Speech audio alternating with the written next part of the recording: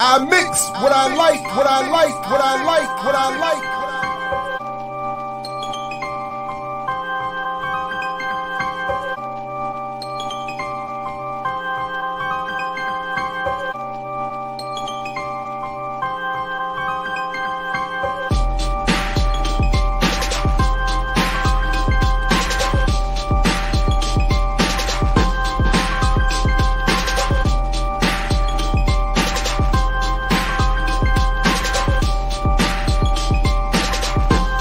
I mix what I like, what I like, what I like, what I like. What's up, world? Welcome to this another special edition of I Mix What I Like live right here on Black Power Media. Again, I'm Jared Ball, your host. Very happy to be here. Right out the gate, welcome to everybody. And please do like, share, subscribe, join the channel if possible.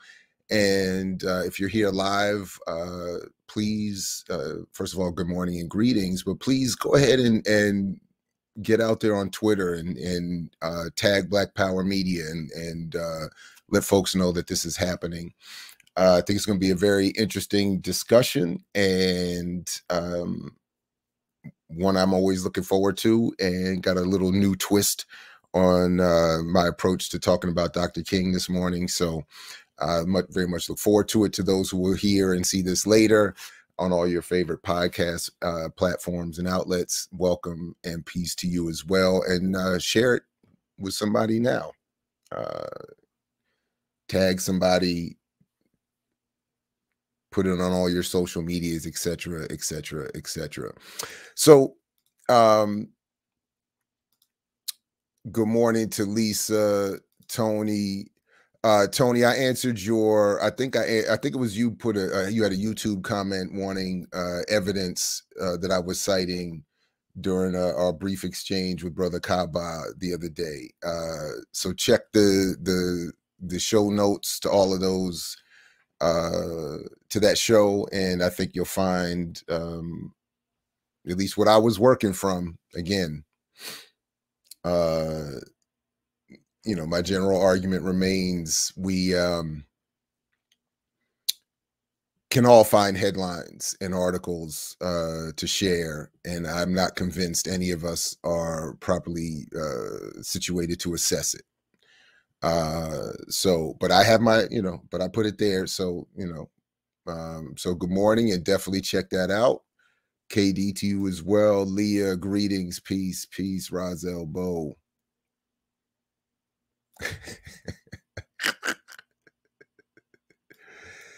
Is that a hold up, Tony? Is that a Fushnikins? Is that a Fushnikins reference?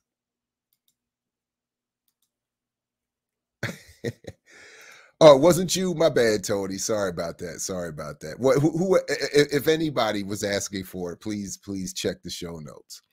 Tafari, peace, welcome. Sugar Booger. Oh wow, Compton in the building. Greetings to you, and thanks for joining us this early. Appreciate you. Ricky, peace to you in the African world as well. Philly's in the building. Good morning, greetings. Always good to see you all. And free Mumia. Yeah. Saludos también, Deborah. Saludos. All right, so before we get to there is one thing that I just saw this morning, and I don't have any thoughts on it. Well, I mean, obviously, it almost doesn't need any words, but just to sort of give us that little caffeine shot. This is actually a week old, and I'm just now seeing the story. It was apparently reported on the 11th. Journalist Ida B. Wells is commemorated with a Barbie doll for her fearless activism.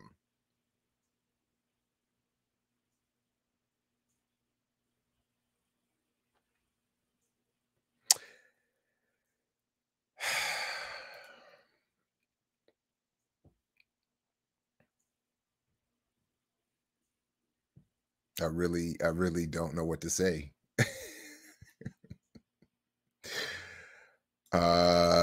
But yeah. So anyway, I just saw that. Just thought we would. Um, and I'll let you all decide. You all could tell me, because you all get more upset than I do when we delve into to the less than serious topics. I actually have a kind of serious take on all of it, but maybe we'll come back to it. That is, Tariq Nasheed has jumped in to the YouTube beef with the Fresh and Fit brothers. And I'm mad that I know about it. I'm not proud that I know about it. I got caught up in several of the rabbit holes I've been going down lately. I'm sorry, but there is something I think of value as it relates to Pan-African politics. But we can maybe take a poll if we want to come back to that at the end of everything. You know, it's wild. Now, there is one thing I do want to start off with this morning, that before we get to the King piece, because the other rabbit hole I've been going down a lot lately, obviously, for those who follow this show and this channel, is the cryptocurrency piece. Isaiah Jackson, or Bitcoin Zay, and his crew at, I think it's F Bitcoin Fridays, the podcast, have said they want to debate me, since they've seen that apparently the video I did critiquing Isaiah Jackson, or Bitcoin Zay's book Bitcoin in Black America. So stay tuned. And it's interesting. I mean, it's interesting that I have a little clip I want to show regarding that this morning. Not him and them, but regarding the topic, because and I want to take some time and enjoy watching this 10 or 11 minute clip with you. So if it's something you don't want anything, go ahead and just go get another cup of coffee, take your bathroom break, and come back in about 10 minutes. I'll definitely be time stamping this video so that people who just want to get to the King piece later can skip right on ahead. But the responses that I've been getting, so Isaiah Jackson tweeted the other day that he has seen what apparently is mine and the first video or public critique of his book. And since tweeting it out, and I, and he said, tagged me and said, you should come on our platform. And I said, anytime. I said, I reached out to you already. I think he knows that through a mutual friend and some history that I've interviewed his now fiance, Morgan Maxwell, and her great work, which is still at imixwhatilike.org, regarding race, and particularly Black women, and how they are negatively impacted by social media. But anyway, my point was, I think what I said publicly was like, I can't remember exactly what I said, but the point was, I've reached out to you. I think, so hit me up and we'll definitely set that up. I'm happy to do it. And I do just generally think, we need more discussion and debate, even around the issue of vaccine, where I admit I'm a hypocrite at this point, or contradicting myself yet again, because I don't want to do it. We need to do it, but I don't know how to do it. And without,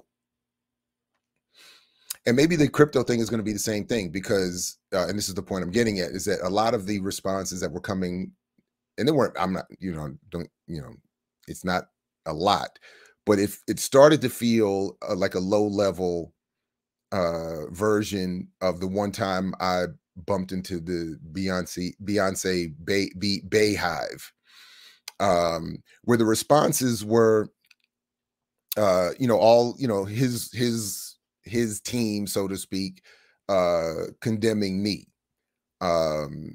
and not with specificity or detail, just saying things like, I don't know anything about investment, I don't understand the technology. Apparently there is. The one specific thing that somebody did say is that the underlying the companies that I've argued are gateways, I forgot their names now. There were two that I pointed to that are gateways to the blockchain technology. One person did respond, and I appreciated this much, with specifics saying that was true for access to OneCoin, but not Ethereum, that I think has its own. But as I'll get to, the issue of concentration is still the same. So I've read another new report on it. I'm going to show you in just a minute, and then, but I want to, but my real point is that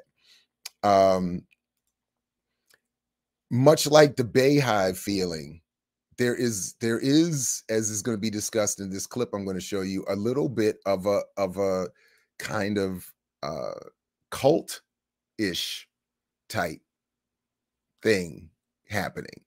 So a lot of the responses I got, that one notwithstanding, because I appreciate specific, although it did kind of, the rest of the tweet was kind of like, it's more or less like, I'm an idiot, but here's one specific reason why. So at least I appreciated that. But the rest of them were just kind of like, he doesn't know what he's talking about. It's going to be, you know, it's going to be a tough day for me in the debate, all that kind of stuff. So, and maybe, you know, maybe.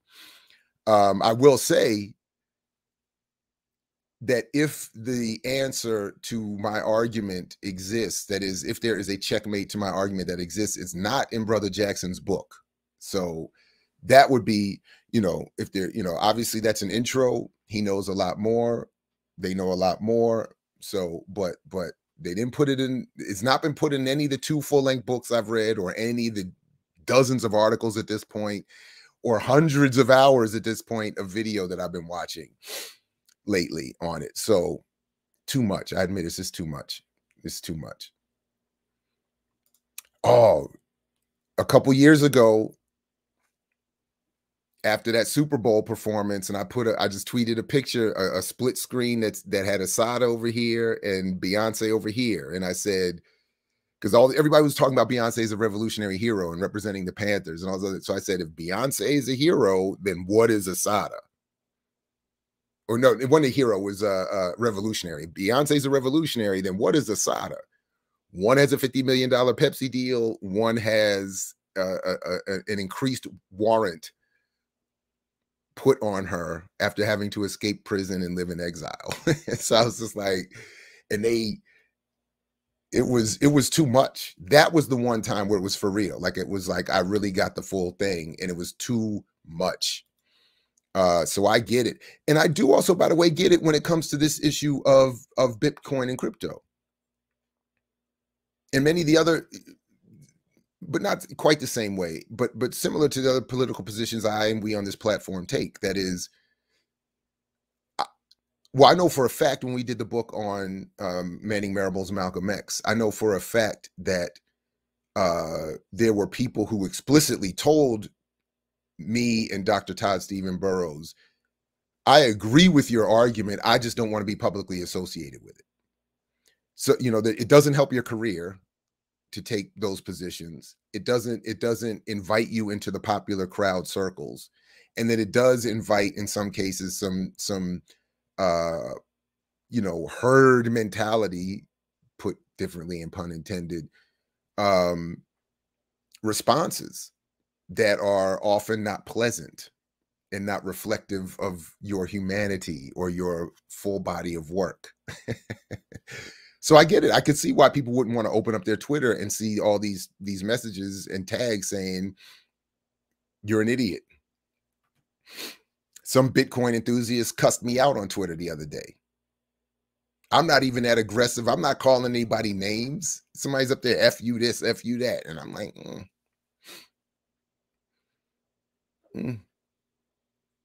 So I get why people don't want to do it, but this is what I think is going on now. Again, this is becoming one of my favorite channels.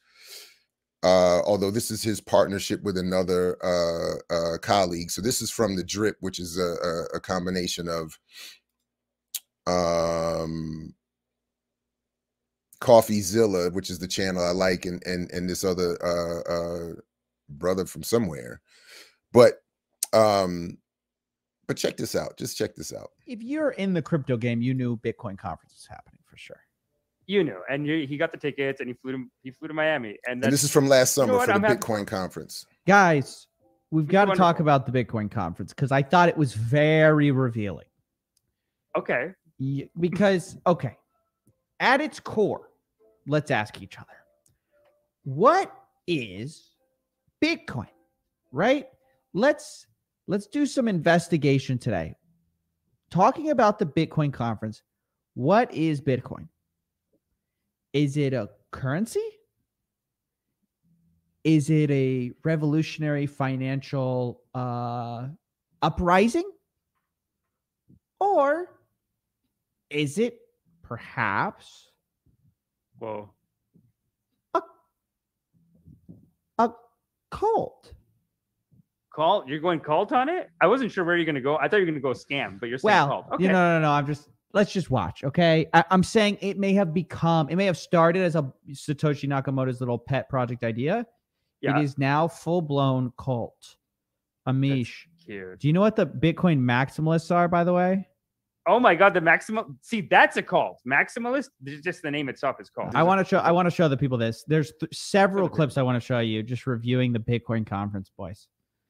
So this is the Bitcoin Bitcoin conference in Miami. This is Max Kaiser. He's one of the big influencers. Yeah! Did I not tell you it's all dubstep? You can already hear it. You can already like Yeah! Yeah! We're not selling! We're not selling! Fuck Elon! Fuck Elon! Dude, that's the other thing. They're so mad about Elon Musk. He said "fuck Elon" like 3 times. That's rude. That's rude. This guy is out of control, how much cocaine do you think this guy railed before showing up there?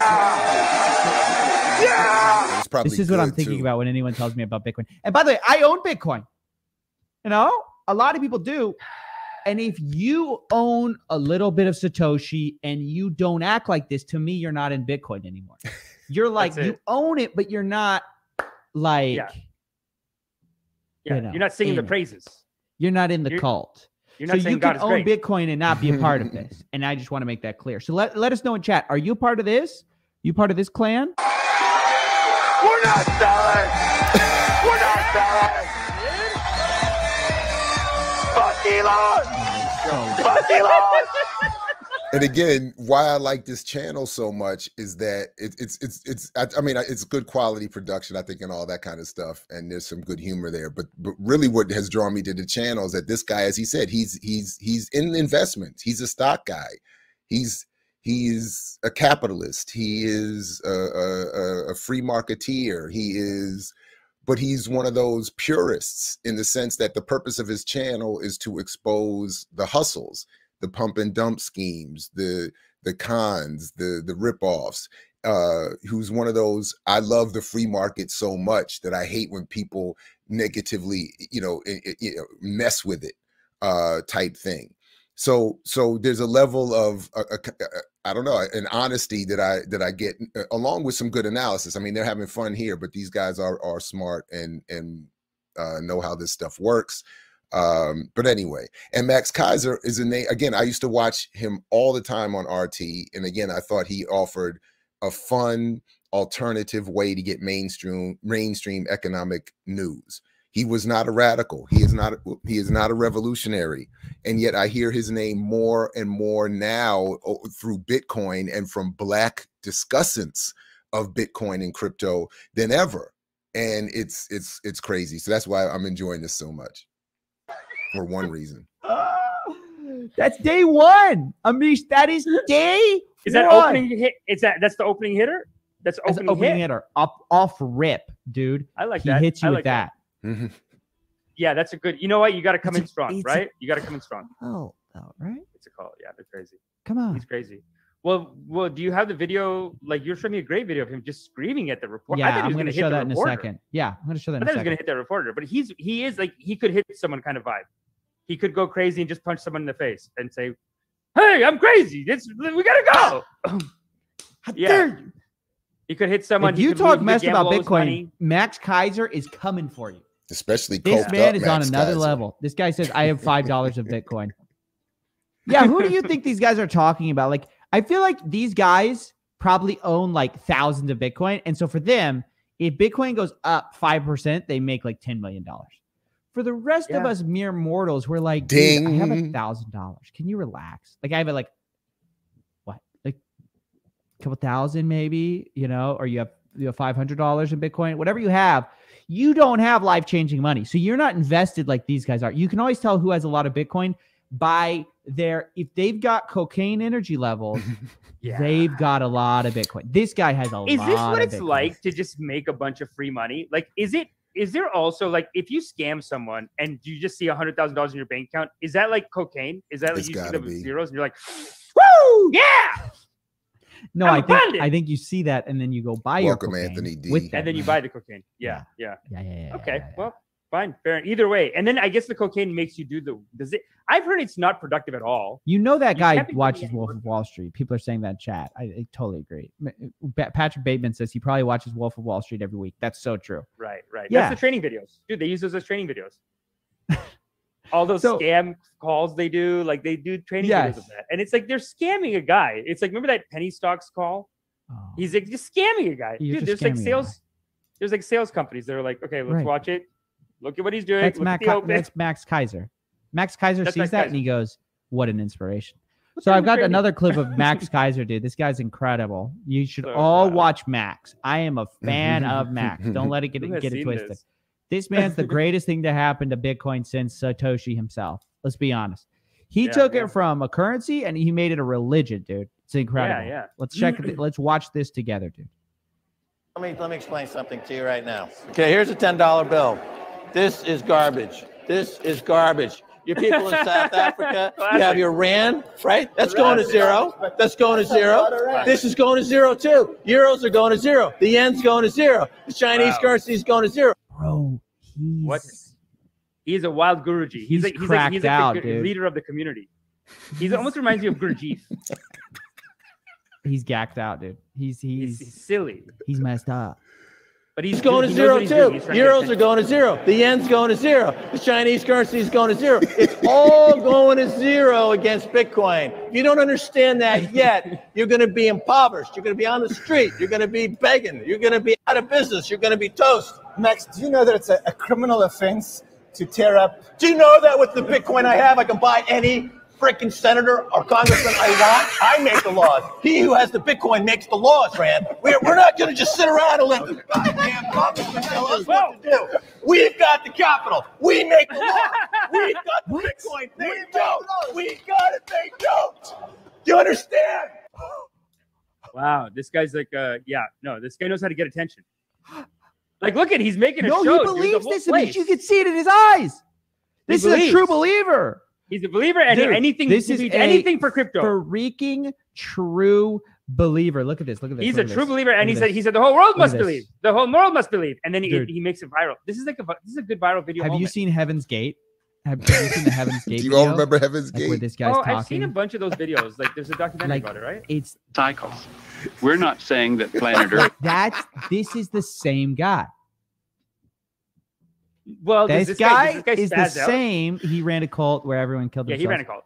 Yeah. He's the same as this guy. This guy is the same as this guy. Man. Just better camera. Same thing. Look at this Same thing. But this guy's at least just trying to get money. He goes, I control the laws. No, I know. He's not just money. He's power tripping. He's power tripping. That's where he went rude on it. Where he said, I'll buy and sell every senator. You're gonna buy the government?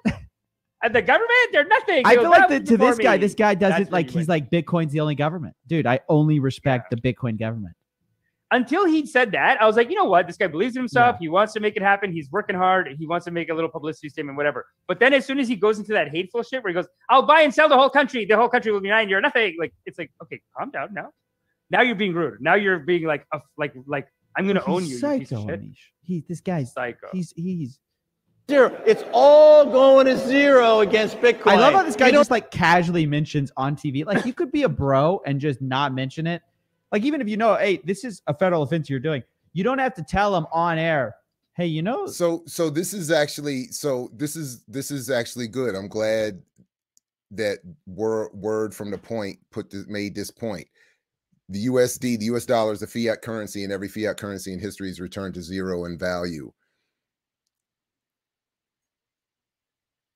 To the extent that's true, and we don't know that that's true in terms of today's fiat currencies, particularly the dominant ones like the yen, the dollar, the pound. But and I'm not here to defend fiat currency or capital at all, but the key difference here, and note the key difference that a lot of the crypto world is missing. Max is saying it's going to go to zero in the face of Bitcoin. In other words, that Bitcoin is going to replace all of these fiat currencies. So that's one fallacy or unsupported by history prediction, unsupported by current data prediction, that even if it were true, two does not answer the fundamental point I keep raising, which is how, even if it does become the dominant currency in the world, does that fact change the maldistribution or the inequality or the expropriation and exploitation of the wealth that then comes to represent? And that's a key difference that I don't hear being heard in all of this defense, which is why I like what these guys here are doing, is because it's more honest. They're not proposing it as a solution to the world. In fact, quite the opposite. They're saying if you get in and know how to make good investments, you might make some money. If you have money to invest, which Black people don't, you might make some money. But most of it is not going to happen that way. That's not what, even if there is a full-on adoption of Bitcoin as currency, it's not going to change in levels of inequality. All it's going to do is make those who hold the Bitcoin currently more rich. And I'm going to come to that in a minute after this clip. But let's come back to that. Like, their cops outside probably gonna get arrested for that, right? Like, that's rude. You're going to be out of business. You're going to be toast. Max, do you know that it's a criminal offense? Like, he wants him to confess here. This is wants him to confession confess, time. but he needed this.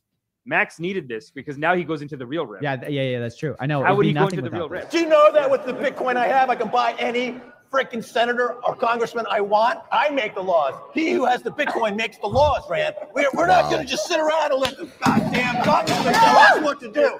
We've got the capital. We make the Part of me just gets hyped when I see this guy. I'm like, yes, Max. Dude, he believes. He believes in something. I'm gonna buy some more Bitcoin. I gotta go buy. Yeah, go to Bitcoin. Hold on, selling my house real quick. That's what I mean. Do you need cocaine? You need to get jacked up. You need to get some Bitcoin, dude. You need to get a ton of Bitcoin to where if it moves up 1%, you never have to work again. That's what you need. Yeah, that's how much he has. He has a lot of Bitcoin, and he's saying it's here to stay. You think Bitcoin a bunch of nonsense? Is that what you're saying? What do you say? What's your take on it? Is no, Bitcoin's nonsense? Not nonsense, but it's a asset like anything else that needs to be judged on its own merit. Look, there's a price where Bitcoin makes sense. There's a price where Bitcoin doesn't make sense, right? Like, yeah. It's what they are driving up a bubble. They're driving up a bubble. They're trying to bubble. They're bubbling. They're bubbling. It depends. I mean, it depends on adoption. But the idea that what these people say is they'll go like, we're going to create financial freedom for everyone with Bitcoin. Well, no. Even if Bitcoin goes to $1 zillion, only the people who have some Bitcoin are going to be financially free. They have this idea that like somehow if you adopt Bitcoin, everyone's money problems are going to be gone. Like everyone's just suddenly going to be rich. It's like, okay, that's not how the world works. No, that's not how it works. Still going to be just as many poor people, and none of your silly made-up currency can change that. I'm not saying it's not a good idea to go to crypto. I think it is. I believe in the technology, but the idea that you can never value these things or look at them objectively, it's like, it's stupid. Look at this guy. He literally, I mean, speaking of a cult, he's basically swearing someone in here. Look, he's like doing a priest service. Listen, I choose to accept Satoshi into my heart. I choose to accept Satoshi into my heart. Thank you. You are saved, brother. That's what he goes. Watch that again. Listen, I choose to accept Satoshi into my heart. You are saved. Thank you. People I love these guys. I get it. It's kind of a joke, but then there's this like layer to it where you're like, oh, this isn't a complete joke to these people. He's making money. He has the Bitcoin. He has like he benefits from the bubble. He benefits from the bubble. Yeah. I mean, it is like that bubble thing you were talking about with GameStop and shit, where they're all like, we're going to be rich. We're going to be rich. It's like you all can't get rich. Yeah. As you start taking the money out, the value goes down, and then 90% of you don't make any money. Yeah. What are you thinking? Yeah. I kind of like that track, though. I'm a scammer. I don't know if is that an actual track or did he make that up? I don't know. I'll find out when I get a copyright hit on this video. All right, so that was the fun part. there is a little bit of depth to this that a little more depth at least that I'd want to bring up. Whoops, we'll get to that just momentarily. This is the one I want us to start with this morning because I mean, I do keep trying to learn. I mean, and maybe too much because I'm not overly excited about the topic, and I'm not thrilled that I'm spending this much time on it. But I don't see it being dealt with anywhere else. And I keep looking for, even the critiques aren't criticizing it from the perspective. So that's why, again, shout out to BPM and what we're doing here. So click like, share, subscribe, and join. Thank you very much. But anyway, this article. So first of all, it was reported in Fortune and Wall Street Journal and elsewhere that this report. So I wanted to read the report directly from its, from the source itself, because it's being reported in I mean, the quick headlines are pretty startling. But in fact, let me do it that way. Let me start with the headline, and then I'll come back to the actual study itself. The headline, a new study from the National Bureau of Economic Research reveals that a minuscule group of investors control more of the supply of Bitcoin. Researchers found that 0.01% of the cryptocurrency's holders control 27% of the supply. The study said 10,000 Bitcoin accounts hold 5 million out of the 19 million coins in circulation, or the equivalent of about $232 billion. An estimated 114 million accounts hold Bitcoin worldwide, according to Crypto.com. That's more concentrated wealth than the 1% of affluent Americans, who currently control about 1/3 of US dollars, a figure that many pointed to as an indicator of massive inequality. So again, I get it. It's Fortune magazine that I'm reading from. I get it. So people want to say they're defenders of the fiat world and whatever. Okay, but then I would just need to have this explained to me from someone who says that this is flawed. And one of the things that I wanted to look at is, how did they methodologically make this conclusion? Because, as I know Bitcoin defenders will argue, it's hard to determine who holds what, because the wallets are anonymous or pseudonymous. People hold, one account may hold the coins of many people. One person may own many accounts. So how do you know? But initially, just off of this though, in the report, they're referencing addresses all of that, and I'll show you in just a minute. But the point is that the crypto and Bitcoin defenders in particular argue that this is what's going to redistribute wealth. This is what's going to be revolutionary for poor people and Black people. But it's going to decentralize the banking and the intermediaries. And yet there's more concentration in Bitcoin ownership than in ownership of the US dollar, which they say is going to be replaced by Bitcoin. And I'm saying, so okay, should that happen, this handful of people will have all the money and all the power, if in fact I am wrong, and economic power has to come first, and political power can't be organized from an organized mass movement. Or I should say, political power can't, if I'm wrong, and political power cannot be derived from an organized mass movement and only through economics, then the same handful of people who own all the Bitcoin will have all the money anyway. Similarly, in terms of mining, well, first of all, as it shows here, 90% of Bitcoin transactions are not the result of users buying something with the currency, but rather transactions between a single user's own crypto account. So they're just sending money to moving coins from one account to another to make it harder to trace and harder to measure, but they're not using it as a medium of exchange. Of the remaining 10% of transactions, the report said less than 3% of them are linked to illegal transactions, scams, or gambling. That's supported by the CIA study that we covered here a few weeks ago. Most of Bitcoin is not used for illegal activity, which is why the CIA is saying it could be used, Bitcoin, the currency tracing itself and blockchain, the underlying technology. The CIA is saying it can use for greater levels of surveillance than they currently have now. And they're saying so more people should, they're saying we, meaning the state and its associates, should engage in crypto and Bitcoin, because it's not this illegal playground. And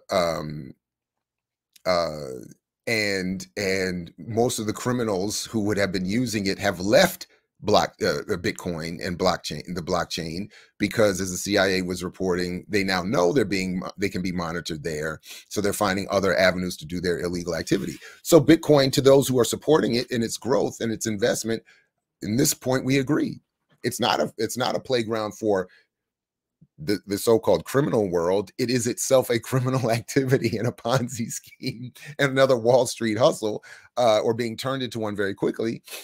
That allows for, like the late John Judge used to say, you can't have organized crime without organized police. Anyway, the bulk of that 10% is linked to transactions between different types of exchanges and trading desks that represent institutional investors, the report says. So it's just institutional investors, the big wigs, the dominant exchanges, Binance, Coinbase, etc. They're making all the money off of the movement of the coins, but it's not being used to purchase anything, and it's certainly not going from rich people to poor people. Early investors in Bitcoin have reaped tremendous benefits if they held on to the cryptocurrency, priced at around $5,000 per coin in March 2020. The famously volatile digital currency reached as high as $68,000 in November, according to CoinDesk. I think it's just slightly around under $40,000 now. Okay.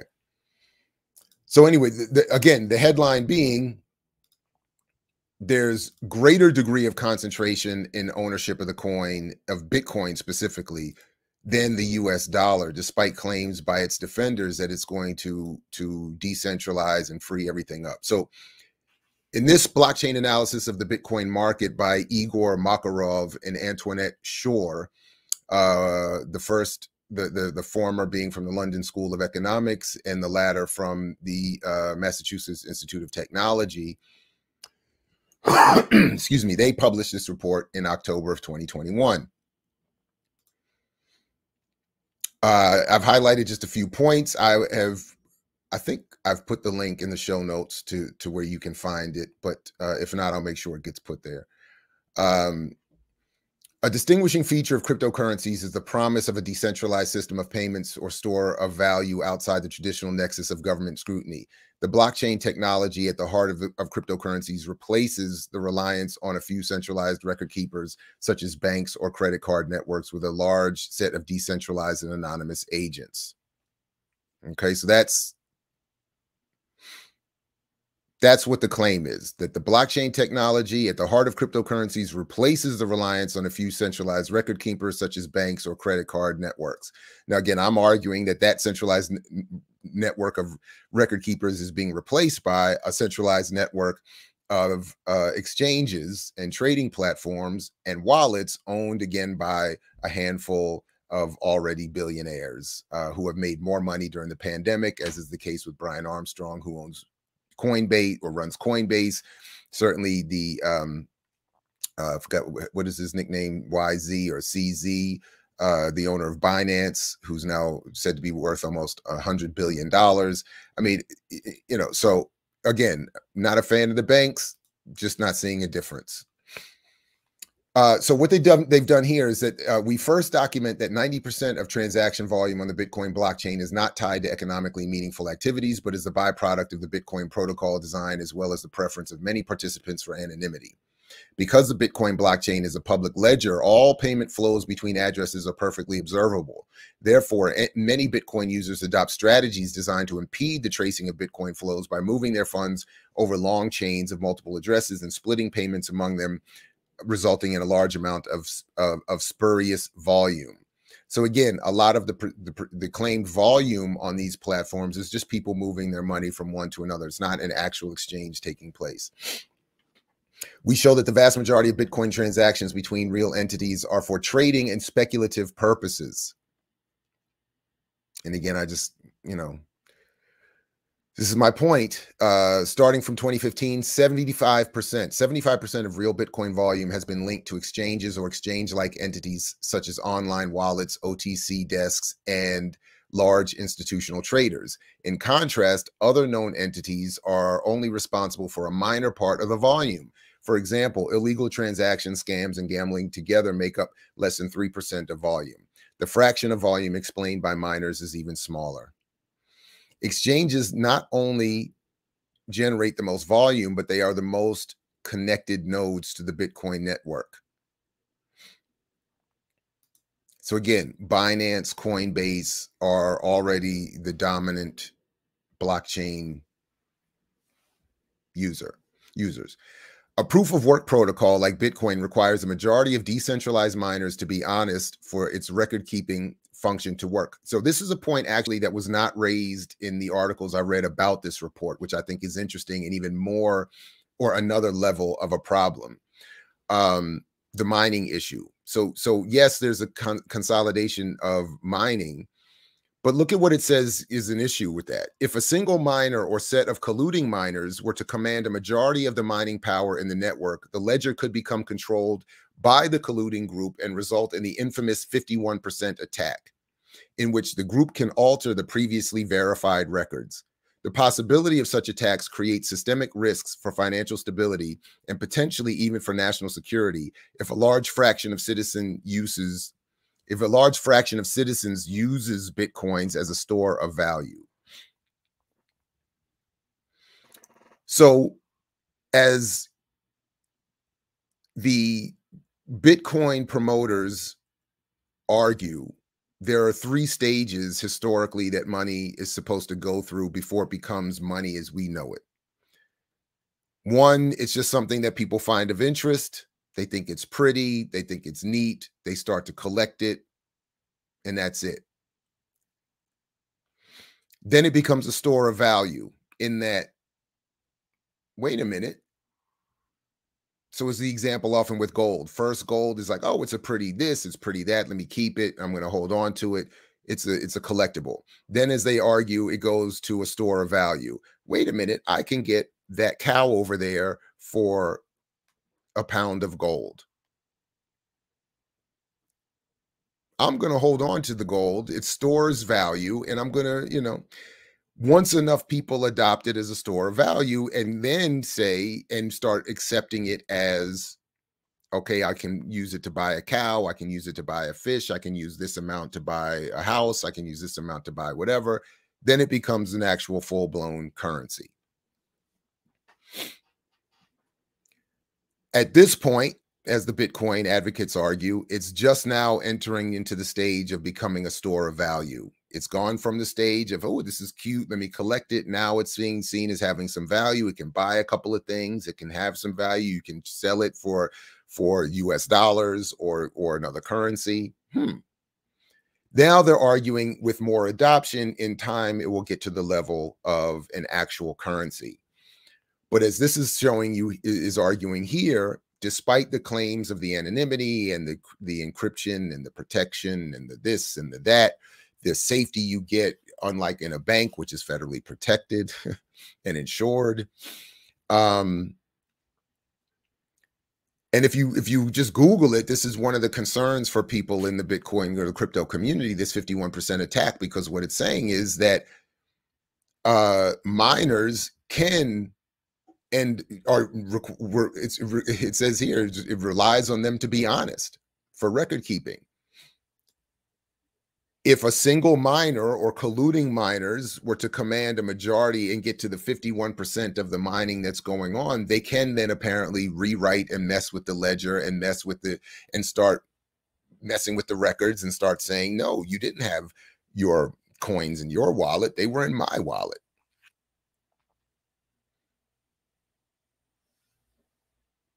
It is therefore important to understand how concentrated the mining capacity is. The previous literature is mainly focused on mining pool concentration. By design, the probability of mining a block and obtaining a block reward in the Bitcoin blockchain is proportional to the hashing power spent on mining. This provides strong incentives for miners to pool their computing power and co-insure each other. As a consequence, mining in the Bitcoin blockchain is dominated by mining pools. To the best of our knowledge, this is the first study that accurately links miners to their mining pools. We show that the Bitcoin mining capacity is highly concentrated and has been for the last 5 years. The top 10% of miners control 90%, and just 0.1%, about 50 miners, control close to 50% of mining capacity. Furthermore, this concentration of mining capacity is counter-cyclical and varies with the Bitcoin price. It decreases following sharp increases in the Bitcoin price and increases in periods when the price drops. Thus, the risk of a 51% attack increases in times when the Bitcoin price drops precipitously or following the halving events. And then it notes that a large majority of mining pools are registered in China, though it does not automatically mean that the miners have to be located there. So again, I will not pretend to fully understand and be an expert on all of this, but it just sounds, again, more like, again, issues of concentration, issues of lack of privacy, an issue of where we need to trust people to not engage in a 51% attack on the blockchain and start rewriting the ledger or the scripts. It sounds like, and in other words, it sounds like something that should be discussed more among those who are touting this as a solution to all of our problems. From a public policy perspective, it is important to understand who is positioned to benefit most from any price appreciation that would happen if regulators allow a broad adoption of Bitcoin. Are these a select few investors or the general public? So as the two fellas with CoffeeZilla and the Drip were talking about, if we all adopt Bitcoin and buy our 1 million Satoshis for about $500 US, as Hill Harper tells us, individually we would be worth about $500 US, but the people who own Bitcoin, their value of their coins goes up, and if it's adopted more by governments, by businesses, as a medium of exchange, the value just goes up, meaning if you own it, what you have goes up. But most of us can't buy in at that level, don't have enough to invest to have that investment be meaningful, as they just noted in that clip. If you have, $150 or even $500 in Bitcoin and it goes up, you're not going to feel it. If you have $1 billion, didn't I just see Elon Musk put $1.5 billion in Bitcoin after deriding it for all this time? And the Bitcoin champions are saying, see, I told you. And I'm saying, yeah, see, I told you. Of course he's going to jump in. And with all that money, he can invest and even risk losing that money if necessary, and then be in position to benefit the most when the stock goes up. By the end of 2020, it is equal to 5.5 million Bitcoins, roughly 1/3 of the Bitcoin in circulation. It says, we show that the balances held at intermediaries have been steadily increasing by 2014. By the end of 2020, the balances held by intermediaries is 5.5 million Bitcoins, roughly 1/3 of the Bitcoin in circulation. In contrast, individual investors collectively control 8.5 million Bitcoins by the end of 2020. The individual holdings are still highly concentrated. The top 1,000 investors control about 3 million Bitcoin, and the top 10,000 investors own around 5 million Bitcoins.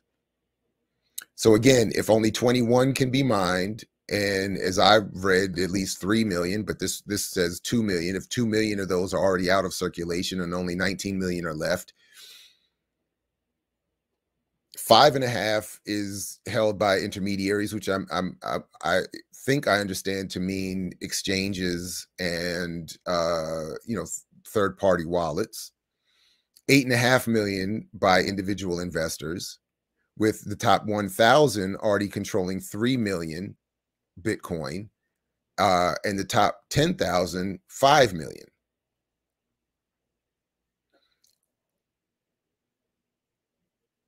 I'm not seeing a lot of room left, even if Black people or any other group of colonized, impoverished people decided to collectively invest. They don't have enough money and there aren't enough coins left. So you can get your little Satoshis, which are pieces of coins, or but this idea of it leveling the playing field, or, you know, now Reggie and others I've seen try to argue that unlike what we just saw with the CoffeeZilla cats, that somehow wealth is not a zero-sum game. I mean, Reggie Middleton actually argued that in our debate,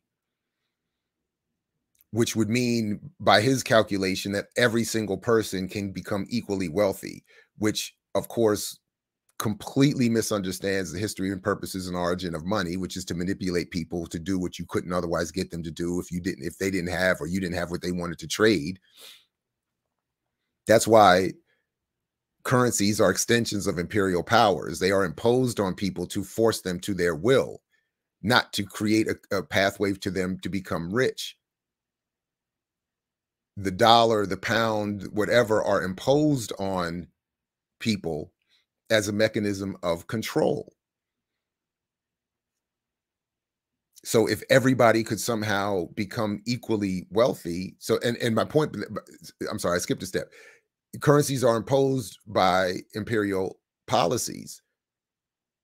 Were Bitcoin to become adopted at the level replacing these existing currencies, fiat or otherwise, that would be as an extension of imperial policy, and therefore by definition cannot lead to a redistribution or a coming up of the poor into wealth.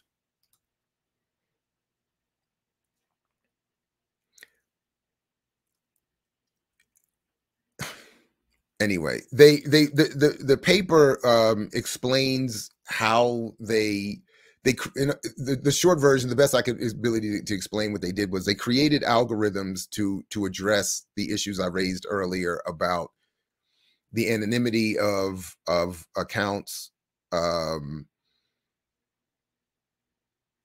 or addresses, I should say. They're not really accounts. The anonymity of addresses on Bitcoin that house that are keys to where the coins are housed on the blockchain.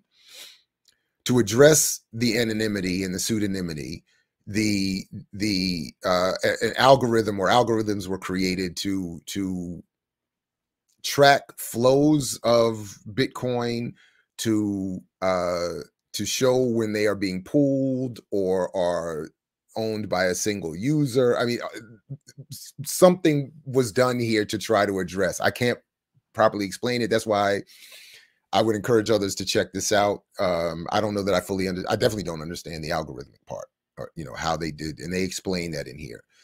So I'm just going to continue to stick with their conclusions. And since they addressed, at least since they claim to address some of these methodological gaps, I'm gonna give at least another level of credibility to their conclusions. If others get into it and show that they did it wrong, I'm happy to see that discussed. To address this challenge, we scrutinize the addresses in the rich list that have a balance of at least 1,000 Bitcoins as of December 31st, 2020. Now, the rich list is a list that is often referred to, again, of addresses that have more than 1,000 Bitcoins in them. There were 2,258 such addresses, which controlled 7.9 million Bitcoins, almost half of all Bitcoins in circulation. So 2,200 addresses have half of the Bitcoin. At most, that would be 2,258 individuals. It is likely that those addresses represent certain pools or multiple people. So it's likely that it's far fewer than that, but at most that would be 2,258 individuals already have half of the Bitcoins in circulation. The fact that so few addresses control almost half of the Bitcoins in circulation is often taken as prima facie evidence of the high concentration of Bitcoin holdings. This view, however, neglects the fact that some of these addresses belong to cold wallets and therefore represent holdings of a large number of people. So sort of as I was saying. Now, this was a little bit worded confusingly to me because as I've understood it, cold wallets are those that are disconnected from the internet, giving another level of protection from theft. Hot wallets are connected to the internet and are encrypted, but that much more susceptible to an attack. But whatever I have right or wrong about that in terms of what's being said here, the point is that some of those addresses, as I was just saying, could represent a large number of people, or represent the holdings of a large number of people. So actually that contradicts, that's what I thought that contradicts the point I was just making. So maybe there are more than 2,258 people if one address represents a large number of people. Yeah, I might have had that backwards. Okay. So we know that there are 2,258 addresses. We don't know exactly how many people that is. It could be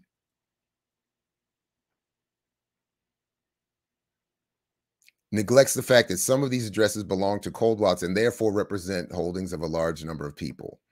So we don't know if it's 2,250 people or 2,258 people or more, but the point still remains that those addresses have half of the Bitcoin in circulation. In the final step, we look at the concentration of individual Bitcoin ownership. We see that only 1,000 clusters control 3 million Bitcoins, and in the top 10,000 own more than 5 million, which is about a quarter of outstanding Bitcoin.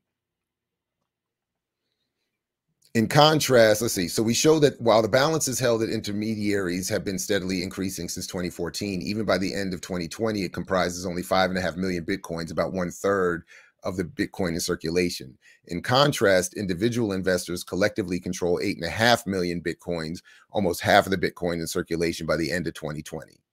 The Bitcoin ecosystem is still dominated by large and concentrated players, be it large miners, Bitcoin holders, or exchanges. This inherent concentration makes Bitcoin susceptible to systemic risk and also implies that the majority of the gains from further adoption are likely to fall disproportionately to a small set of participants.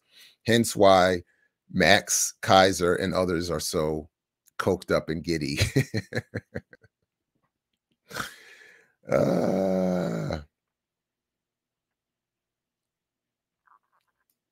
Okay.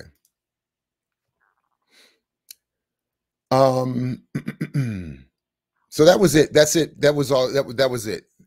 So I'll wrap on that segment, on that part of the today's discussion for now.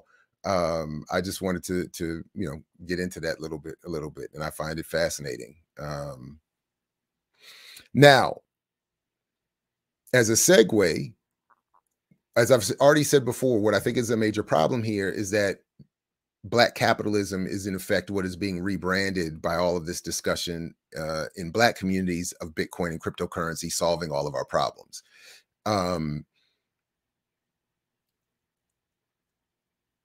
And it's why I think we get and have gotten historically such a bastardized view of Dr. King in an attempt to justify and promote and support endeavors towards Black capitalism, mainstream political engagement, and a kind of fantasy about what can potentially be done here as a response. So, all right, let me take a quick break, and then we're going to come right back and get into the specifics of really what I wanted to do this morning was to get into a celebration of the real Dr. King, the King they love to hate. So back here in just a minute. I mix what I like, what I like, what I like, what I like, what I like.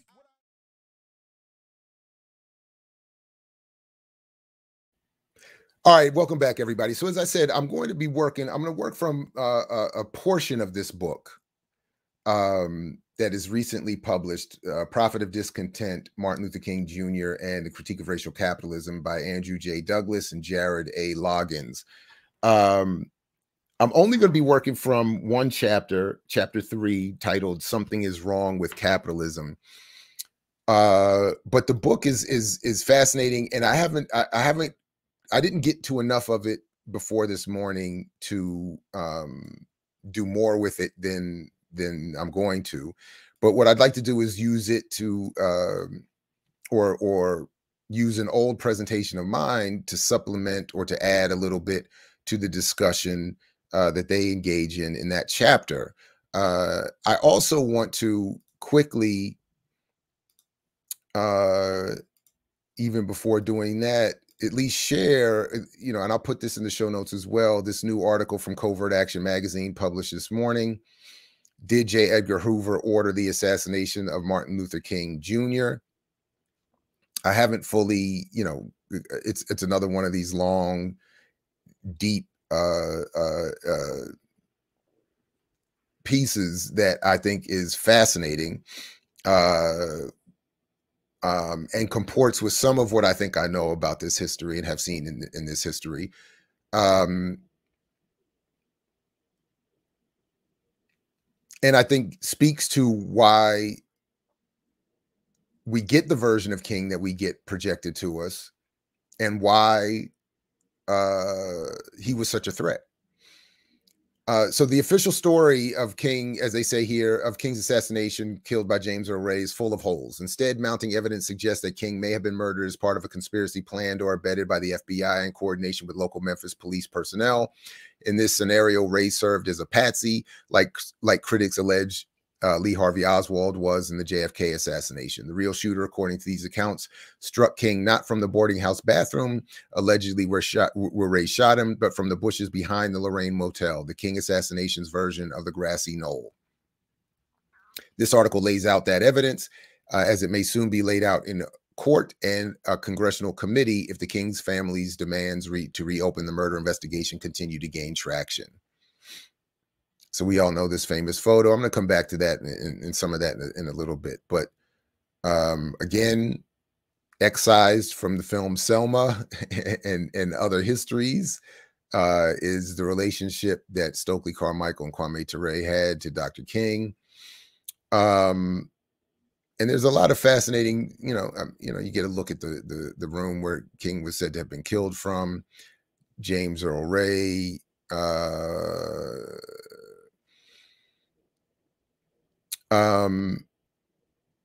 The FBI was never able to match the bullet that killed King with the rifle allegedly by Ray on the steps of the Canopy or Canipe Amusement Company. I don't know if they're meaning to spell Canop. I know it's not Canopy, but is it Canipe? I don't know.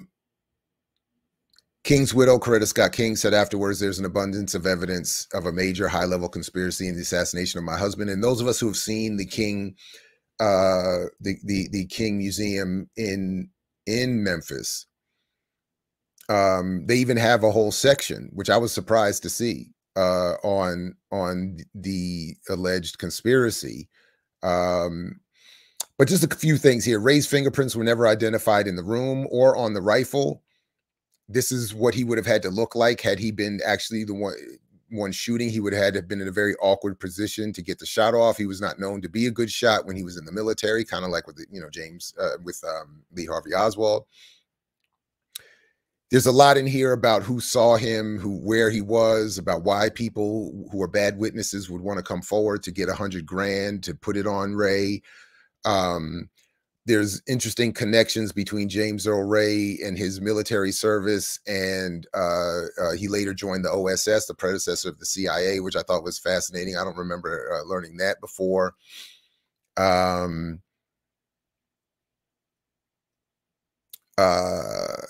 People like Reverend James Orange here said that they saw the shot come from, or heard the shot come from the bushes, not from the motel. The removal of black firefighters and police officers the day before, the hoax that was called in, which would have shown that if, couldn't have been Ray working by himself, if there was a hoax called in while he was supposed to be in position killing. There's these mafia connections, people who claim Memphis police, Earl Clark especially, were involved. It was the killer himself. Merrill McCullough, who we'll come back to in just a minute also. Military police, CIA was working undercover as a member of the Invaders gang, supposedly protecting King that day. Somebody said Memphis Police patrolman Frank Strasser was the actual killer. So there's a lot. Anyway, so I just wanted to share that very quickly and encourage people to check that out if they're so interested. All right. So what I'm going to do is let me pull up. Let's see. What should I do here first? Let me pull up. Oh, there was one other thing here related to King. His family, which is constantly in dispute and fighting with each other over who has the rights and who has the this and the that. The one thing I unfortunately, think that they all come together on is making really soft and political, soft demands on the state and demands politically that don't do their father justice. So this news story was out the other day that there will be no celebration of this holiday until the voting rights legislation is restored. And that's, Martin Luther King Jr., Martin Luther King III, rather, and one or another sibling are just calling for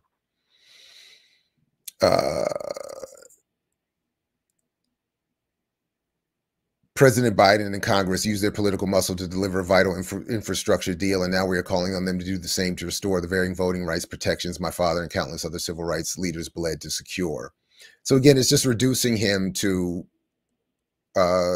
voting rights protections. That is reducing Dr. King, and that's what happens all the time in his more important political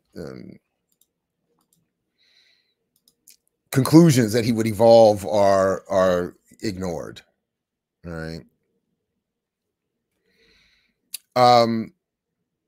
So for my old presentation, I just always like to remind of at least these couple of points that the counterintelligence program, or COINTELPRO, mounted by the FBI to disrupt, misdirect, discredit, and otherwise neutralize the civil rights, Black liberation, Puerto Rican independence, Native American anti-war socialists, and New Left movements in the 1960s and 70s, and one of the most notorious U.S. government's domestic anti-radical programs ever developed, engaged in what was called Black propaganda, or the distribution of fabricated articles, leaflets, etc., that misrepresented the politics and objectives of an organization or leader in order to discredit the group or individual and to pit organizations against each other.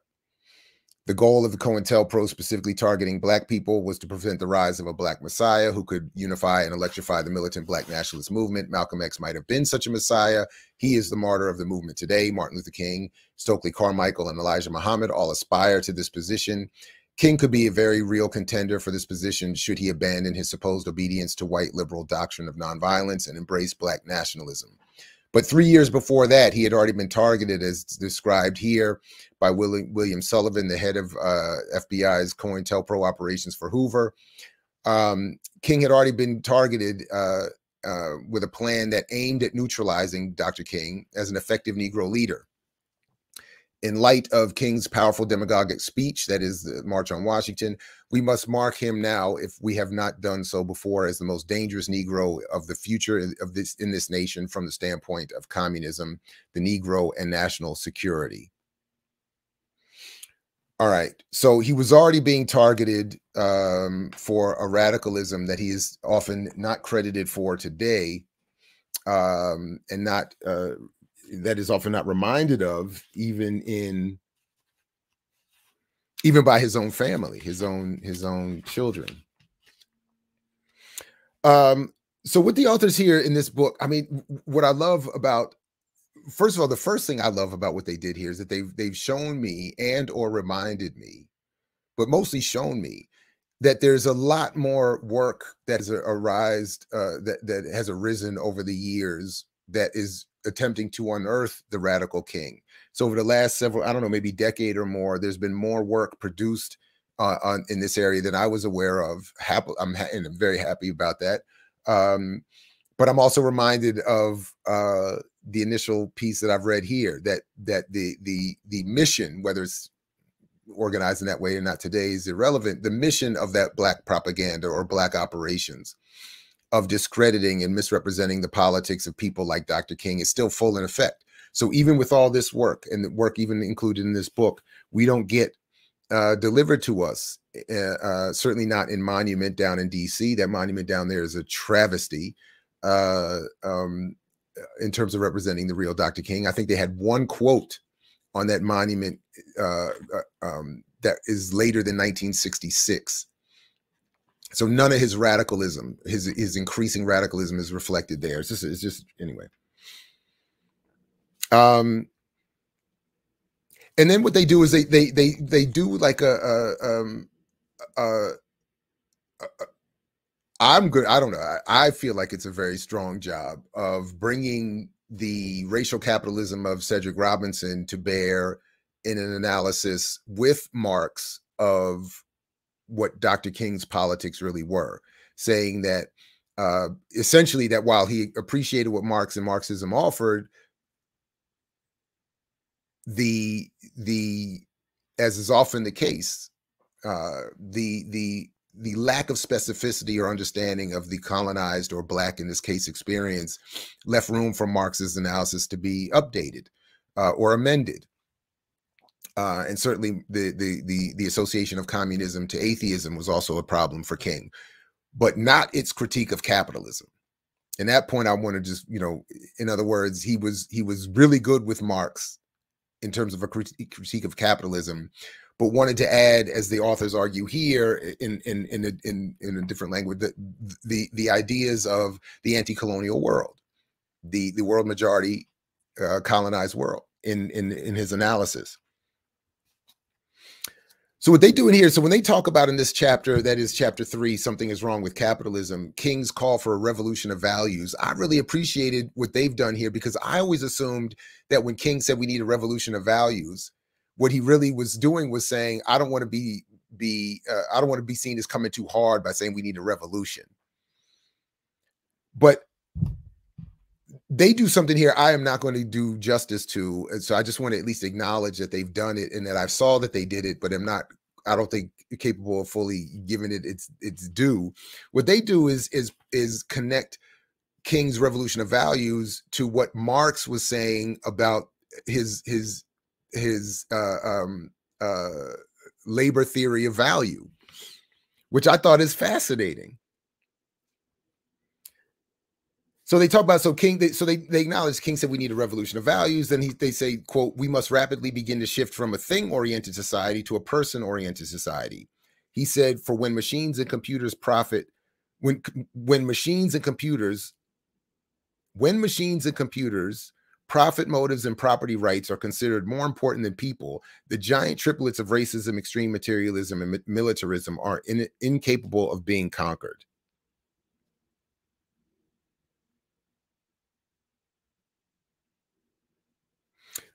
A little bit earlier on the page, they say, so King, for his part, claimed to have read Capital by himself over Christmas holiday in 1949. If I was ever going to call bullshit on Dr. King,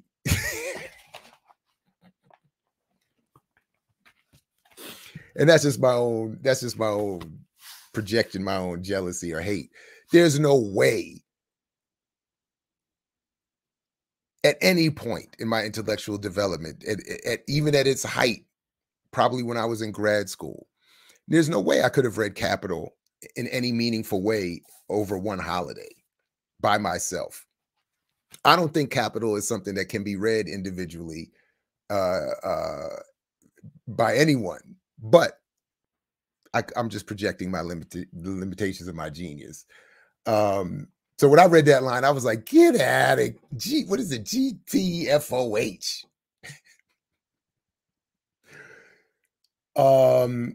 Anyway, they also say here, we have acknowledged his avowal of dialectical methodology, which in its emphasis on processes and interconnections and the movement of parts within social totalities helps to demystify the social relations sustained by the circulation of capital.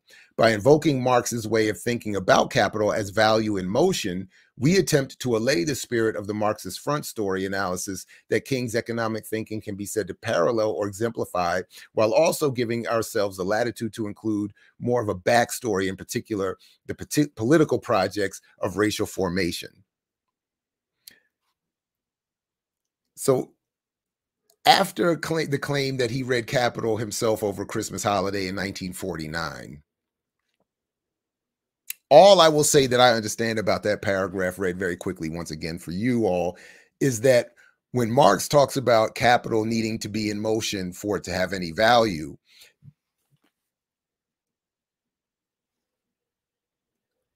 that process, what Marx argues about that process, King takes to motioning, if you will, to a revolution of values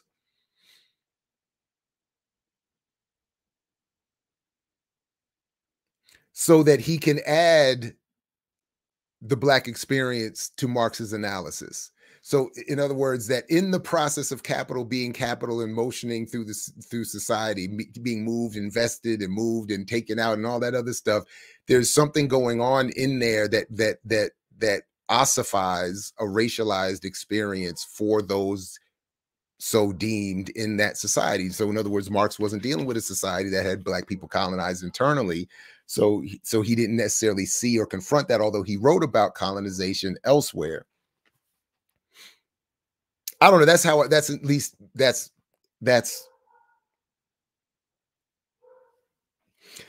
where I'm going with it, how I took it.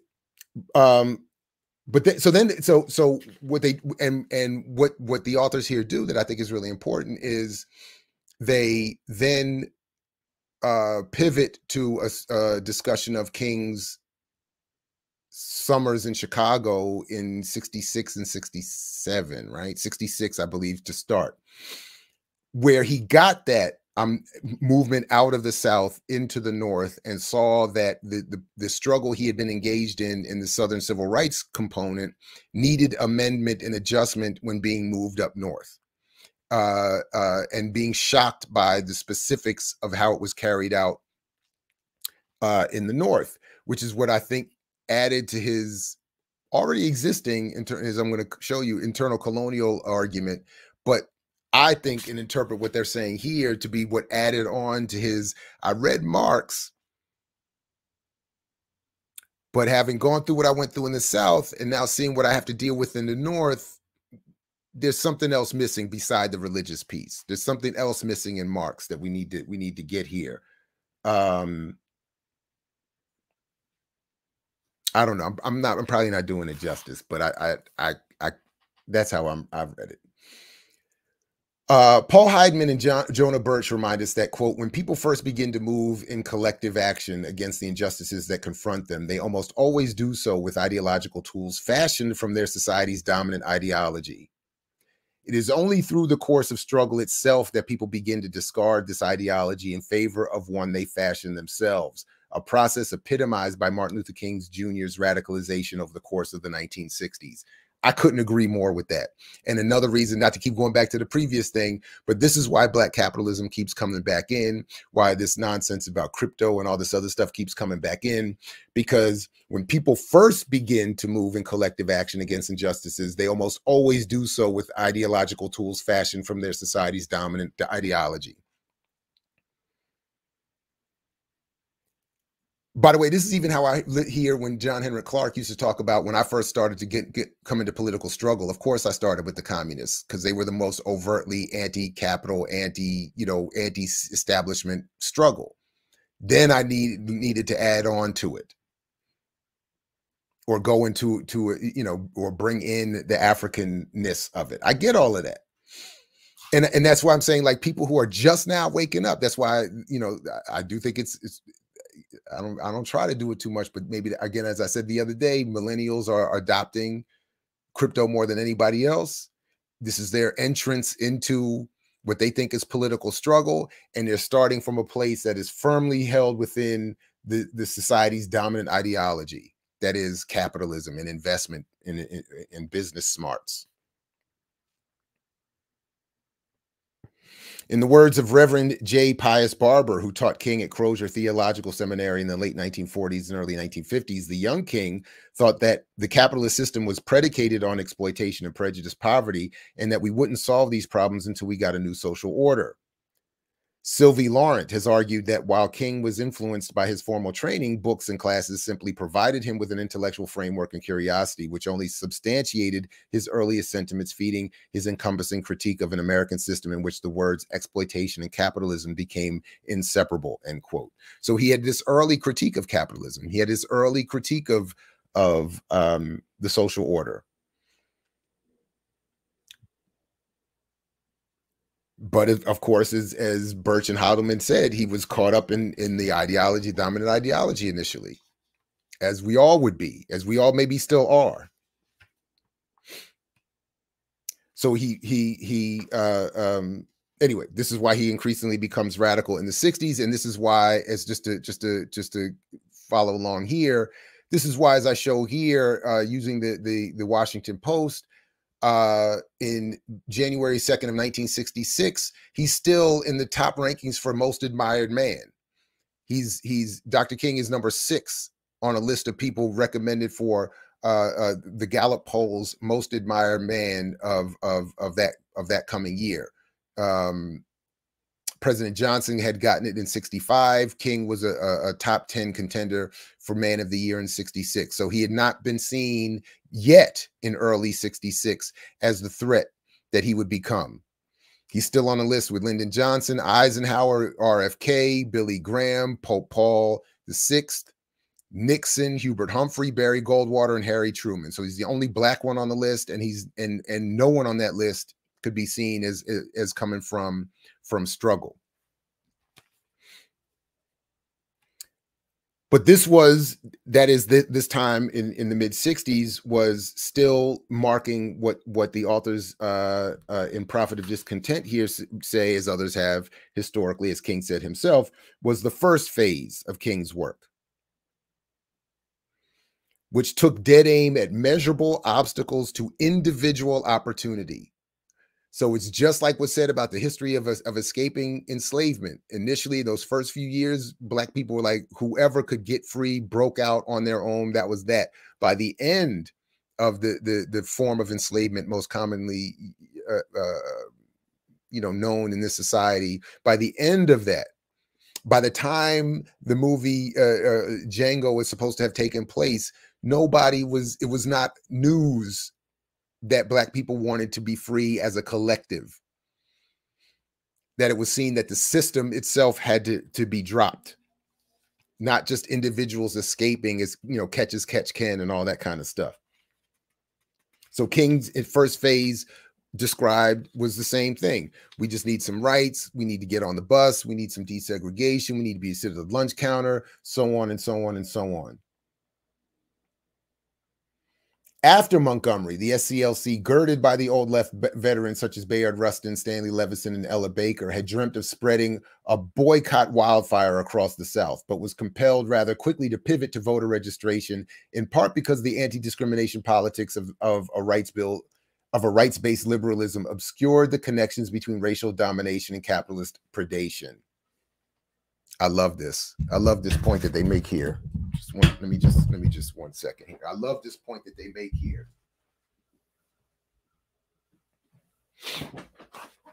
I always want my window open, but then the sun just comes in all funny sometimes. So anyway, the blinds open. I mean, you know what I'm saying. Anyway, but I love this point that they're making here, because they're reminding us of the increasing radicalism of Dr. King and why certain things were selected. So remember, look at what they're saying here, because to this day, we're being told, and I've talked about it, some at least, to this day, we're being told we need to boycott like they did with Montgomery. We need to do this like they did in Montgomery, do that. But listen to the point. Even as the radicals of the day, described here as Rustin, Levinson, and Ella Baker, were saying we need to spread the boycott movement farther. Now, I would argue, especially today, that is not a sufficient move, only because the level of organization that would be necessary and the targeting of multinational corporations is very difficult. Excuse me, with a boycott. It's not like boycotting one municipality, one bus system in one municipality. Boycotting a multinational conglomerate takes a whole other level of organization. But the reason that even that was seen as too much, and why there was a specific, going back to where I even started with with Martin Luther King III, saying we're not supporting our father's holiday until Biden restores the voting rights.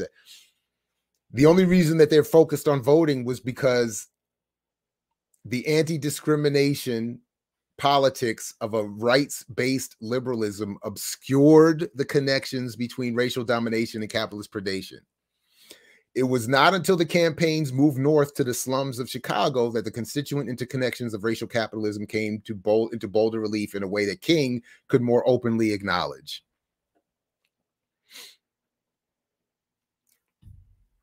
Get your voting rights. Go do some voting rights. And some, you know, because that will obscure, how did they put this there again? It will obscure the connections between racial domination and capitalist predation.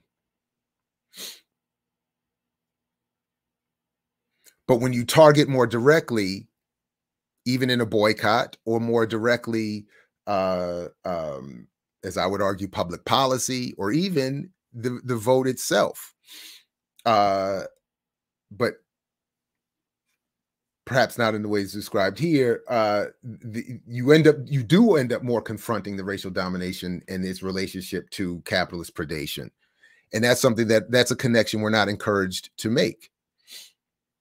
Again, why I would argue that there's so much prevalence for Black capitalism and investment to this day, because, you know, similarly, investing in a Wall Street speculative product does not threaten or does not demonstrate the connections between racial domination and capitalist predation. In fact, quite the opposite. It says, no, there is no racial predation or racial dominance of capitalist predation, because if you just get more financially literate and spend your money and invest wisely and get into some Bitcoin, you'd be free. So as I show here, from, again, just a few days after the January 2nd, 1966 article saying that King was a Man of the Year contendant, in January 8th of 1966, King launches in Chicago the most significant Northern freedom movement ever attempted by major civil rights groups. Our objective will be to bring about the unconditional surrender of forces dedicated to the creation and maintenance of slums, and to ultimately make slums a financial and moral liability upon the whole community. This is one of my favorite plans that Dr. King had wanted to engage. And I say to this day, can you imagine, especially right now, in the middle of a pandemic where people are being encouraged and almost forced out of their homes and their jobs and their health care? Imagine the dominant civil rights leader or the dominant activists of today working in some level of collusion, although that puts a negative connotation. If they conspired, another negative connotation, but another word I like, if they worked together to do this, to say, okay, we're going to, even if we're just going to pick one, we're going to one hood, one community where people in our community are suffering the most. And we're going to say, not only is nobody getting evicted, but the money that should be deposited or given over to a slumlord will be used, collected, as King and them were saying then, to improve the conditions of the homes and the housing. Imagine if that had happened, if that was going on right now.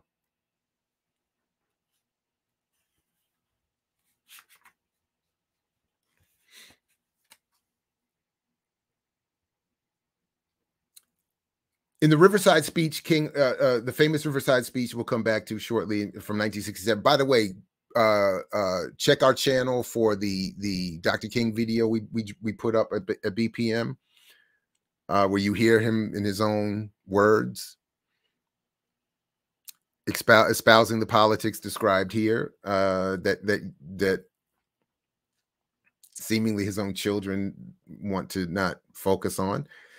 But in that Riverside speech, church speech that was given a year to the day before his assassination, King hearkened back to the founding of the SCLC, an organization that set out to save the soul of America.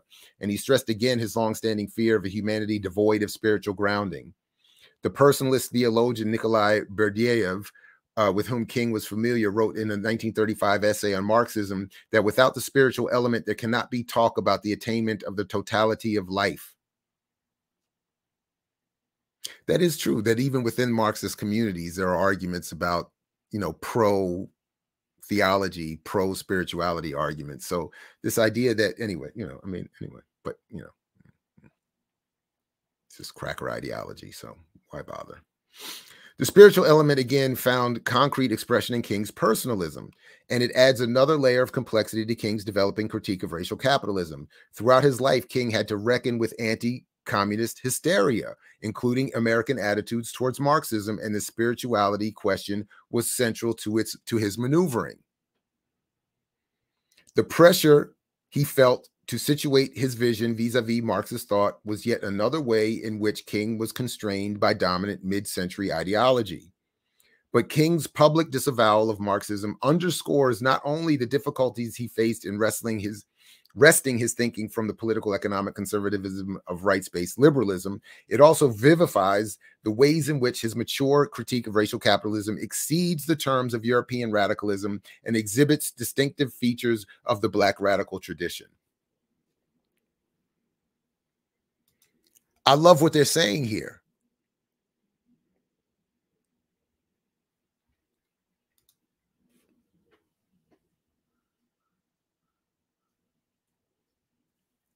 If you read, as they reference here, his speeches to the SCLC leadership retreats in 66 and 67, he says very clearly, I'm not against communism or Marxism for their political conclusions. I know that a lot of our people are going to struggle with the labeling and with their anti-religiousness, but that's separate from saying that their critique of capitalism is wrong.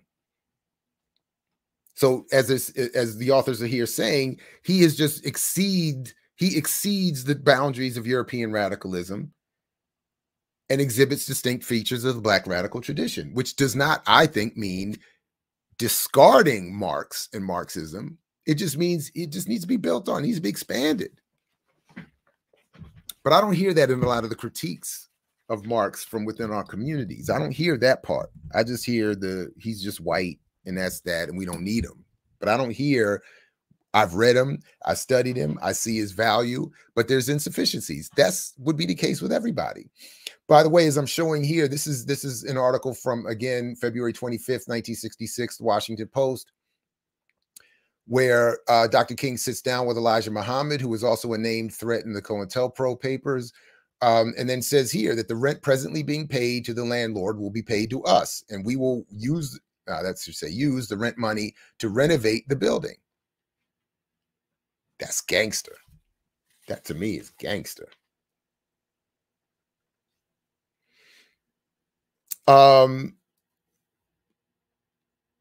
Berdyaev, for his part, would go on to claim that the materialist tradition of Marxist communist thought wants to return to the proletariat the means of production alienated for him, but it does not at all want to return the spiritual element of human nature alienated from him spiritual life. I like that argument. So Marxism, you want to return what we've been removed from materially and alienated from materially, but you don't want to return us to the spiritual element of human nature so again, even the European Marxists are acknowledging the insufficiency of the relationship of Marxism to religion, the insufficiency. Berdyaev argued that man belongs not only to the kingdom of Caesar, but also the kingdom of God, and that man possesses a higher dignity and totality of value of life if he is a person. While King believed that Marx had analyzed the economic side of capitalism right, Like Berdayev, he worried that, as he said to the SCLC staff in 1966, Marx didn't see the spiritual undergirdings of reality, end quote. There is a temptation to read King's emphasis on the spiritual, along with his concern that materialism had mushroomed into one of modern society's great evils, as an expression of an overriding idealism of sort, a sign that his conceptual and methodological moorings discourage any sustained critique of political economy. It is not clear that King ever really understood materialism in its strict Marxist sense of the term. As his former Morehouse College professor Melvin Watson pointed out to him in a 1953 letter, in an effort to correct his reading of Marx, quote, Marx's position was that the culture thoughts, in fact, the whole life of man is conditioned by the means of production, end quote. This variety of materialism is very difficult to refute, Watson said. But King's point, like Berdayev's, was just that a strict methodological materialism does not capture the spiritual dimensions of anti-capitalist protest, nor does it honor the ways in which a more satisfactory or sustainable mode of living would make room for the cultivation of spiritual or other meaning-making human activities. This, to me, is the best refuge. I got to shout out to these guys right here, man. Even as an atheist, materialist, Marxist, communist, socialist, I'll claim all of them. I don't care.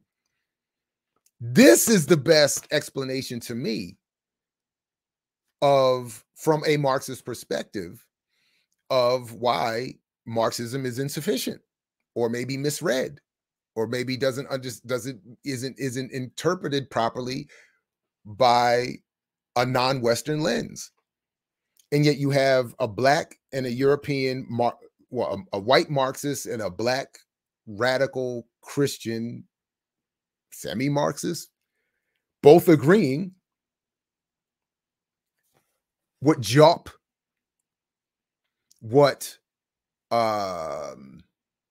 Diop for sure, check into Diop for sure. I'm sure others, anyway. But what, for instance, Diop and others would have said the same exact thing.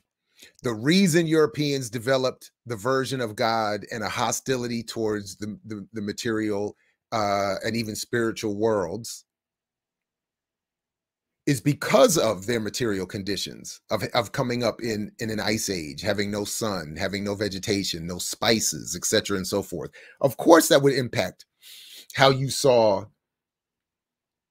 Because if you're in Africa and the sun is providing everything, of course the sun is going to be, But if you're in Europe and the sun is like, dang, you still coming up and this is all I get, maybe you're going to be a little hostile. Maybe you will graft onto an existing African mythological, spiritual, scientific, musical allegory. The very real story of the Son of God coming down here, being punished, and then having to leave. Maybe that would be part of a view of the divine that is itself hostile to people who are growing up in an ice age down here. Maybe that makes sense to me. I mean, I don't know.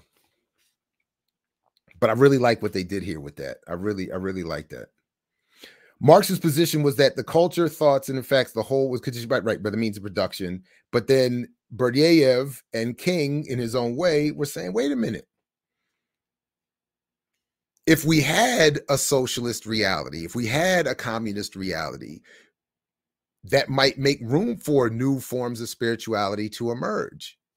People might think differently about their divine. If shoot, I might too. Maybe that's the best way to end atheism. Get rid of capitalism.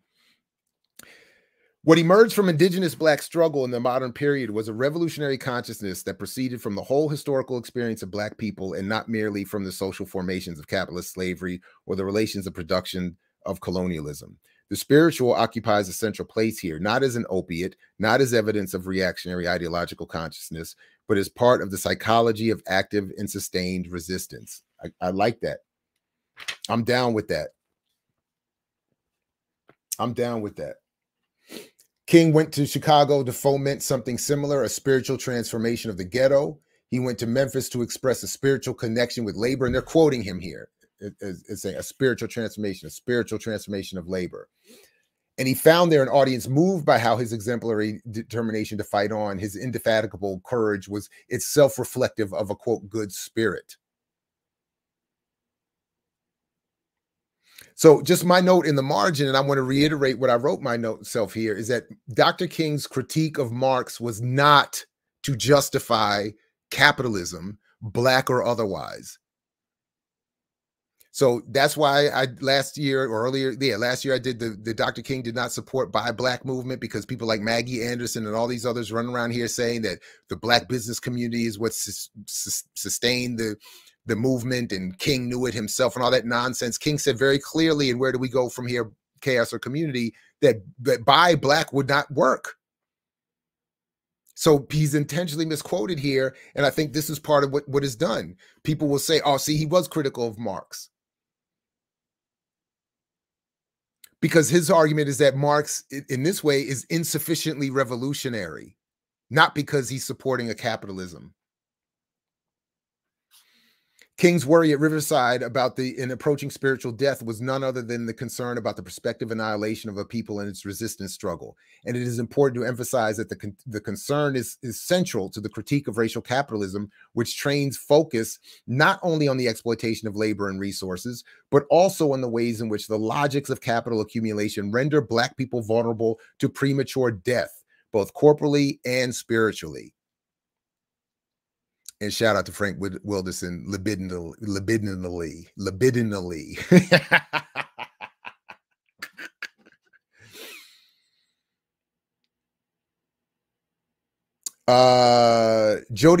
Accumulation under capitalism is necessarily exploitation of labor, land, and resources, Jody Melamed says, but it is also a system of expropriating violence on collective life itself.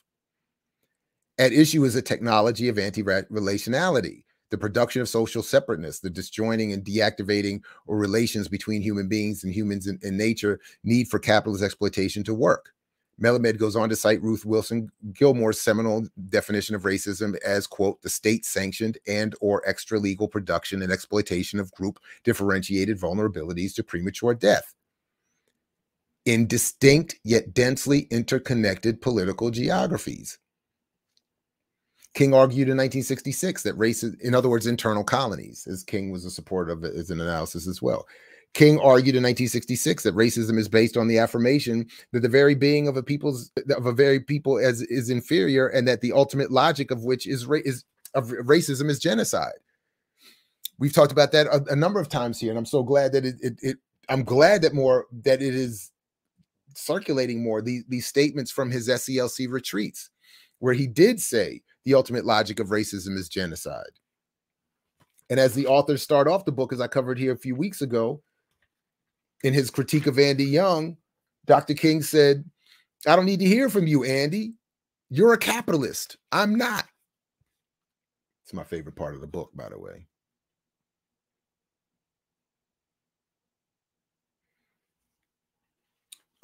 This conception of racism, this concern with systemic annihilation of a people, undergirds King's mature critique of how capitalism works as a system expropriating violence on collective life itself. King moved beyond the terms of European radicalism, but he believed that Marx had analyzed the economic side of capitalism right. And that part is a quote from King, that Marx had analyzed the economic side of capitalism right. Capitalism carries the seed of its own destruction, King wrote in 1951. I am convinced that capitalism has seen its best days in America, and not only in America, but in the entire world. It is a well-known fact that no social institution can survive when it has outlived its usefulness. This capitalism has done.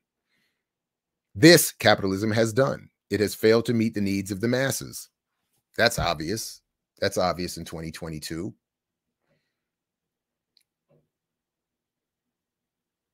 Yeah, we're going to come to this part in just a second. Yeah. Beyond the demystification, I'm sorry, wait. This insinuation, again,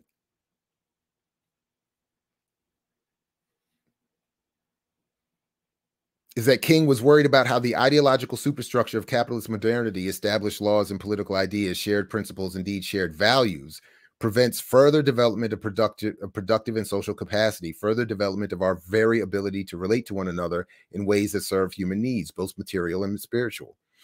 Is this not seen in any better display than the current argument around Bitcoin and cryptocurrency saving us?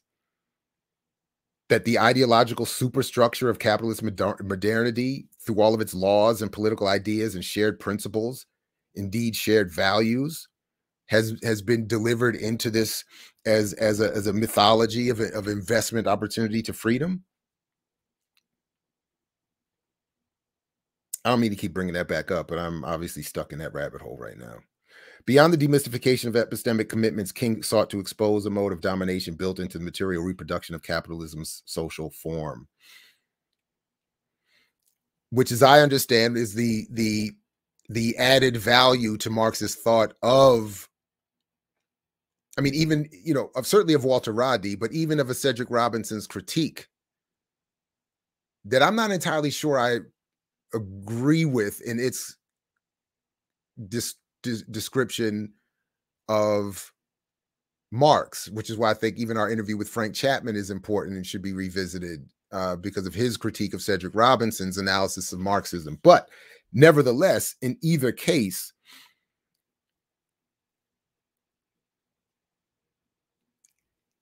in interpreting what Marx and Engels even said about capitalism as a social order, to understand that social form or order, you have to understand the colonial or colonized lens, or the view from the bottom of the well, as Derek Bell put it, or the view of Black people. King said the continuation of persistent poverty is incendiary because the poor cannot rationalize their deprivation. But more to our point, King argued that depressed living conditions for Negroes are a structural part of the economy, that certain industries are based upon the supply of low-wage, underskilled, and immobile non-white labor. How is this confronted by Bitcoin? This is why he attacked the slums so much as he did, because he said he saw them as, quote, a system of internal colonialism, a situation that is true only for Negroes. He said again, he understood the point that Black people had been partitioned, isolated, immobilized, stigmatized, in essence, devalued, and that this was a structural part of the economy. Again, that structural part of the economy is not addressed by even a brand new technology or currency. If we think of capital as value in motion, then we can think of devaluation as what happens whenever and wherever its motion is disrupted. Whenever and wherever the process of reproduction is checked, Marx said, both use value and exchange value go to the devil. Devaluation must also be seen as the underside of overaccumulation. Skipping slightly ahead, as the rate of profit tends to slow system-wide, we are confronted with, as Marx put it, overproduction, speculation crises, and surplus capital alongside surplus population. My God, I didn't even catch this the first 2 times I read this. Is this not exactly what's going on right now with the Bitcoin and the crypto? As the rate of profit tends to slow system-wide, it slowed. As we showed the other day, all this investment in crypto kicked off primarily in the last year or two. During the rate of profit slowing, and as Marx put it, we get overproduction, meaning more than we can buy. We get speculation crises, crypto, and surplus capital needing a place to invest and then be turned into money, like investing in crypto and convincing other people to invest in it right behind it to boost its value so that it can be removed, get its profit extracted and invested in something else. Goes along a surplus population. And who are the people being encouraged, particularly in the Black community, to invest in Bitcoin? The surplus population, the people who don't have adequate money, income, wealth, housing, healthcare, jobs, That's who.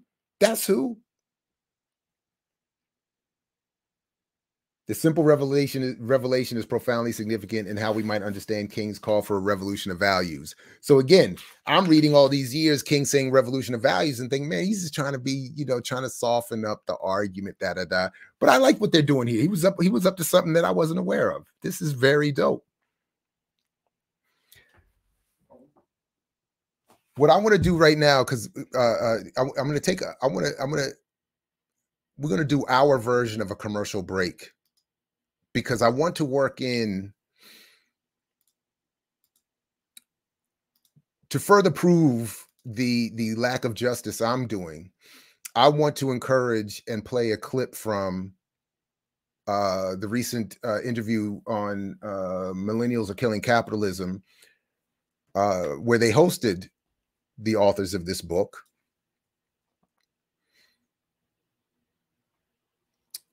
And they raise a lot, actually. I mean, obviously, we're only going to play a little bit of it, and people have to really go back and listen, read the whole book, and then go back and listen to this whole interview, or whichever order is fine with me. But I want to get it to right where they're raising a particular point. It's not going to be exact, so I'm going to play just a little bit of this. All right, let's start it right there. That's not. Why did it move when I let go of the mouse? All right, we'll just start it there. That's close enough.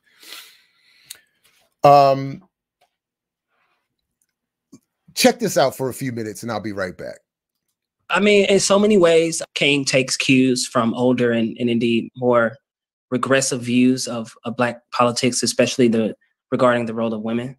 Here, folks might be interested in Brandon Terry and Shatima Threadcraft's essay, Gender Trouble, Manhood, Inclusion, and Justice, which is one of the essays in Brandon and Tommy Shelby's really excellent volume on Martin Luther King, To Shape a New World. Anyway, in the essay, rather than offer what they call a qualified acceptance of King, which calls for rescuing him in one way or another from his commitment to patriarchal masculinity, or kind of taking up what they also call a respectful rejection, which calls for, simply turning to other figures in the movement. This is kind of the approach that folks like Peter Ling, Barbara Ransby, Joy James, for example, sort of take up this approach. Over and against these two approaches, they call for thinking with King against King. And they take up this approach for the simple reason that King's sort of increasing radicalism, particularly on questions of economic justice, necessarily entail a more egalitarian gender politics, and in turn, a more democratic and non-hierarchical form of organization as well. So here we might think about King's relationship to the welfare rights movement as an example of how he's becoming increasingly egalitarian on the question of gender, and how that's sort of developing alongside his more radical account of economic justice.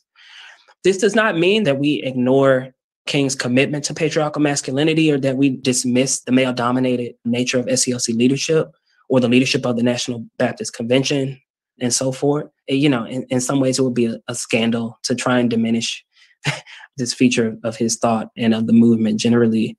At the same time, King is a profoundly democratic thinker. The beloved community is a profoundly democratic idea that sort of abuses notions of hierarchy, control, and governance. King is never able to fully flesh this out more fully, but I think it's worth pausing for a moment to reflect on the fact that his espousal of socialist ideas and not capitalist ideas is at odds with the prevailing wisdom of Black bourgeois politics at that time. Or to put it another way, his espousal of socialist ideas sort of reflects a commitment to Black mass movement, to building new forms of life in concert with those who experienced the underside of racial capitalism. This all made King incredibly unpopular in the American public. It put him at odds with some of his own counterparts who were pushing him, for example, to be more forcefully anti-communist. And let's not forget that at the time he was assassinated in Memphis, he was organizing with Black sanitation workers who were potentially about to go on strike. So I think I've listened to this several times, particularly that section, and I still am not sure I fully understand everything. So I definitely encourage, the link is already in the show notes, that people check this whole thing out. And there's another clip I want to come back to with it in a little bit, but there's one thing in here that I thought, but what I thought was fascinating was the argument that Ransby and Joy James, if I heard this correctly, and I would want to ask Professor James if this, her thoughts on this, but if there was this sort of respectful rejection of King to say, look, we see his problems with patriarchy, we're just not going to deal with them because we don't want to, we're just going to move on to other people. When I heard that, I heard, if I heard that correctly, and if that's correct, what I hear is also concerning in that, as was being said there, I believe that was Loggins talking. I might be wrong, but that what happens when that happens is that we're not kept up with King's increasing radicalism, his increasing expansiveness, and what could be, as I think they were saying, be seen as an increasing disavowal of or willingness to confront patriarchy and anything that would be sort of diminishing patriarchy and the women that suffer it in particular, but also those who would not be seen as sort of truly valuable parts of the community and the struggle, that is the working community. So that's why they were reminding us of his increasing democratic lens or expansive lens, not democracy, I think would be said, not big D, Democratic Party, but democracy, opening, the little d, opening of his political lens per se, to include a more particular focus on working people, patriarchy, etc. And that's why he was killed and engaged in the Memphis sanitation strike. Anyway, there's a lot more obviously in that great discussion that they have. I would encourage you all to check it out as well. But back to their book here in chapter 3, Michael Denning, he said here, has pointed out that under capitalism, the only thing worse than being exploited is not being exploited. This I thought was interesting. Today, we might refer to wageless life, to a new manifestation of surplus population that, in the words of the Endnotes Collective, need not find itself completely outside capitalist social relations. Capital may not need these workers, but they still need to work. They are forced to offer themselves up for the most abject forms of wage slavery in the form of petty production and services, the gig economy, identified with informal and often illegal markets and direct exchange arising alongside failures of capitalist production. And though King knew that, quote, no matter how dynamically the capitalist economy develops and expands, it does not eliminate poverty. He argued that in 1967, quote, we have come to a point where we must make the non-producer a consumer, or we will find ourselves drowning in a sea of consumer goods.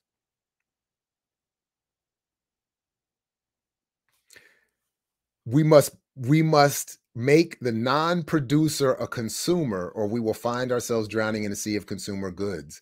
So to the point of the people who are not being exploited, but still who have to work, who are quote unquote not productive, must still buy things. We all have to be reduced to consumers. He argued that we must create full employment or we must create incomes. People must be made consumers by one method or another. It is tempting to read this emphasis on the expansion of consumption power as a sort of temporal fix to systemic accumulation crises, and as an approach that might buy a little time for the continued circulation of capital and does nothing to challenge underlying structural contradictions or indeed the reproduction of racial capitalism social relations.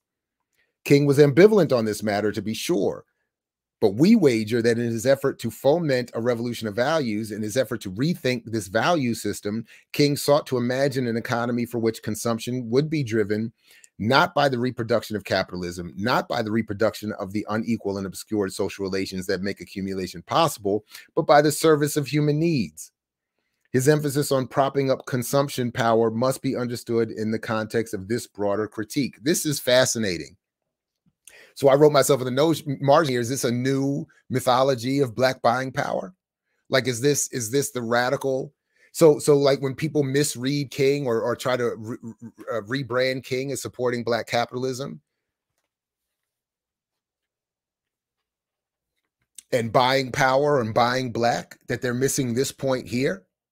I thought they were just not reading King. I thought that they were just not reading what he actually said and did and what his actual anti-capitalist arguments were. But I think this is a fascinating argument. So, because if in fact these Black capitalists did read King and would read that he said, we have come to the point where we must make the non-producer a consumer, or we will find ourselves drowning in a sea of consumer goods. We must create full employment, or we must create incomes. People must be made consumers by one method or another. Maybe they thought, I don't know. Maybe that's what Bitcoin Zay is misunderstanding in his book, Bitcoin in Black America, where he argues that all of us have to adopt Bitcoin and force the business community to adopt it, get our money up, and then buy some politicians and enforce them to adopt it, and we'll be good. But what they're missing is that King's argument and his revolution of values and rethinking this value system is saying we may need to consume, but that consumption should be about the service of human needs, not reproduction of capitalist accumulation and the social relations that result in their unequal form. Not by the reproduction of the unequal and obscured social relations that make accumulation possible, but rebranding consumption to be about the service of human needs.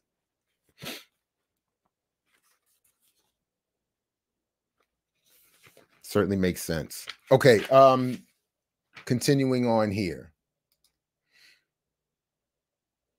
Because then the chapter does shift to King's critique of Vietnam, which of course many point to as a turning point, and of course with reference to the Riverside speech of 1967,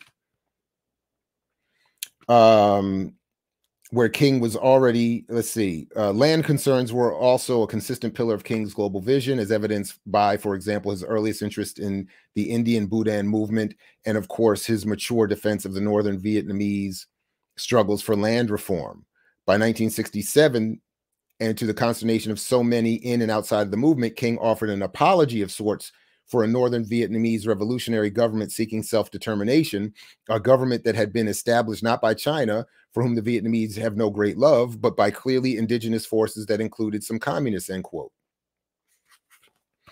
So as we see here, in March 31st, 1966, King, to sidestep Viet talk in Sweden, pressure from all sides on the internationalizing of civil rights, King decided at this point to not make a statement about his anti-Vietnam stance that was increasingly developing in 1966 when he went to Sweden.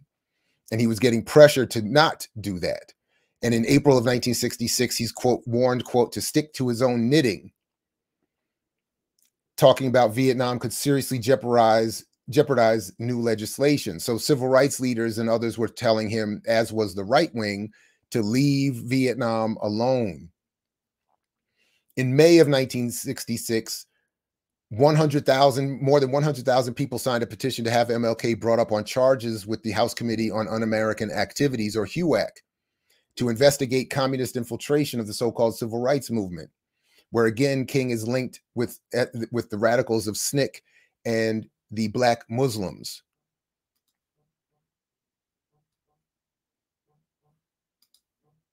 Oh, you know what? You know what? I'm supposed to be doing an interview right now. Dang, I forgot.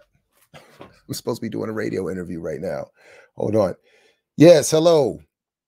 Hi, this is David Swanson calling for Jared. Yes, sorry, I'm right here. Are you able to hear me? I can hear you. Can you hear me? Yes, perfectly. Are you able to click the link and join me for the interview? Oh, I am, but sorry, everybody here. I'm in the middle of two different things, and I'm late to your interview. Where you emailed me the link, right? I emailed it again just now and emailed it earlier. Yeah. Yeah, I am. Give me 2 seconds, and I'll join you and jump on. I apologize. Okay, thanks. All right, here we go. All right, everybody. So let me do this. I completely forgot I made that agreement. So what I'm going to do is, let's see. I'm just going to leave everything going. Hopefully you all can stay. I appreciate you all staying. We're just going to, because the interview is supposed to be about Dr. King. I completely forgot that I was supposed to be. I am using headphones. Request. You are joining as a guest. Yeah, that's me. Oh man, my apologies, everybody. And to everybody, dang, because there's still so much more to go.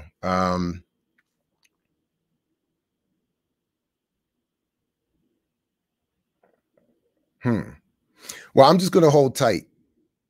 Can you replay the Hosea describes Dr. King died his own words? Can you replay when Hosea describes the day King? Did I play that? I don't think I have that. And why isn't this link work? Is this?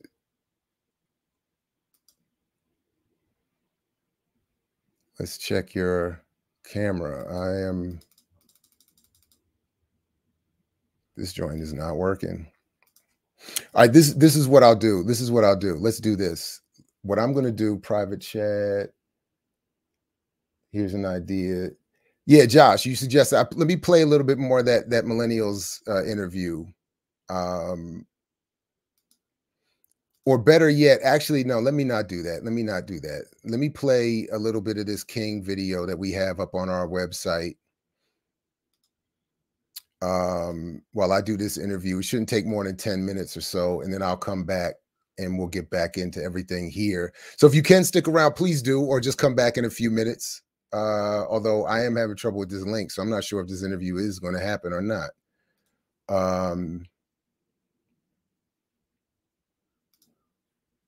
Let's see, I've clicked the link, but it's just sitting there asking about cam permission.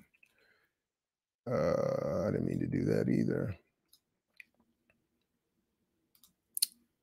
Request. It's just not working. Anyway, let me get this thing set up and play this, and then I'm gonna come back and we'll keep it going. Oh, thanks, Josh. There it is. There you go. All right. Let me is this on mine? No. Let me do mine. Let me share from all right, you go ahead and share it. You go ahead and share it, Josh. I'll remove this. Oh, you've added that. Okay. Do me a favor, put it in theater mode and push play on that. And everybody sit up in bed. What happened? Took our flag away. We had the only American flag there. And They tore it down. they tore it down. They beat us up. True paint on it. Why did you ask him about the boys wearing a flower on one side of his shirt and a swastika on the other side? Why did you ask him that? Oh, a song will lift as the mainsail shifts and the boat drifts onto the shoreline, and the sun will reflect every face on the deck. The hour that the ship comes in, and the sands will roll out a carpet of gold for your weary toes to be touching, and the ship's wise men will remind you once again that the whole wide world is watching. Oh, the foes will rise with the faith in their eyes, and they'll shake from their benches and their grieving. But they'll think some calls and squeal, and they'll know that it's for real. See how that the ship comes.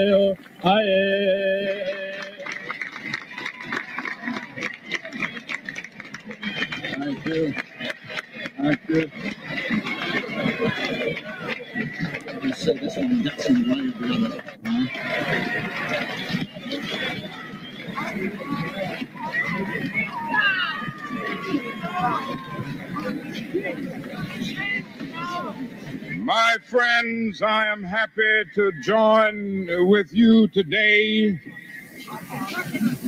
in the largest peace demonstration ever held in the history of the United States.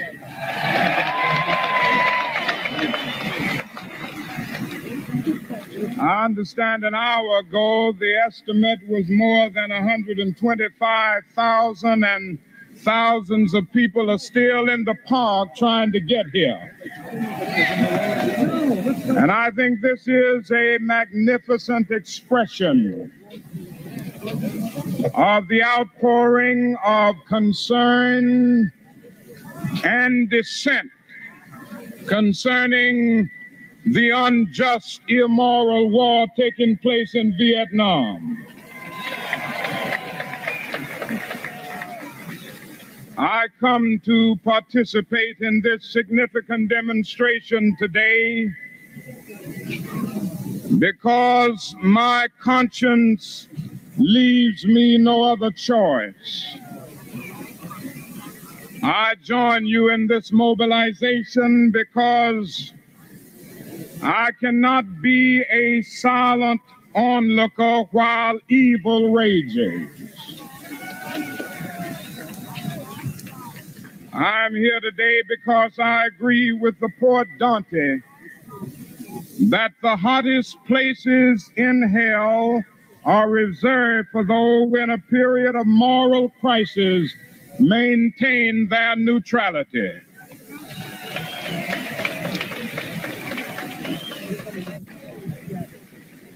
In these days of emotional tension, when the problems of the world are chaotic in extent and gigantic in detail, that is no greater need than for sober thinking, mature judgment, and creative dissent.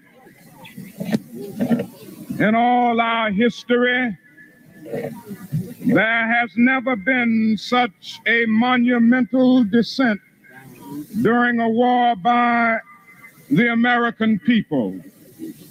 Polls reveal that more than 10 million Americans explicitly oppose the war. Additional millions cannot bring themselves to support it, and those who do assent to it are half-hearted, confused, and doubt-ridden. Tens of thousands of our deepest thinkers in the academic and intellectual community are adamantly opposed to the war. Distinguished church and theological leaders of every race and religion are morally outraged by it. And many young people in all walks of life believe it a corruption of every American value they have been taught to respect. Let no one claim there is a consensus for this war. No flag waving, no smug satisfaction with territorial conquest, no denunciation of the enemy can obscure the billions of Americans repudiate this war and oppose the war in Vietnam because I love America.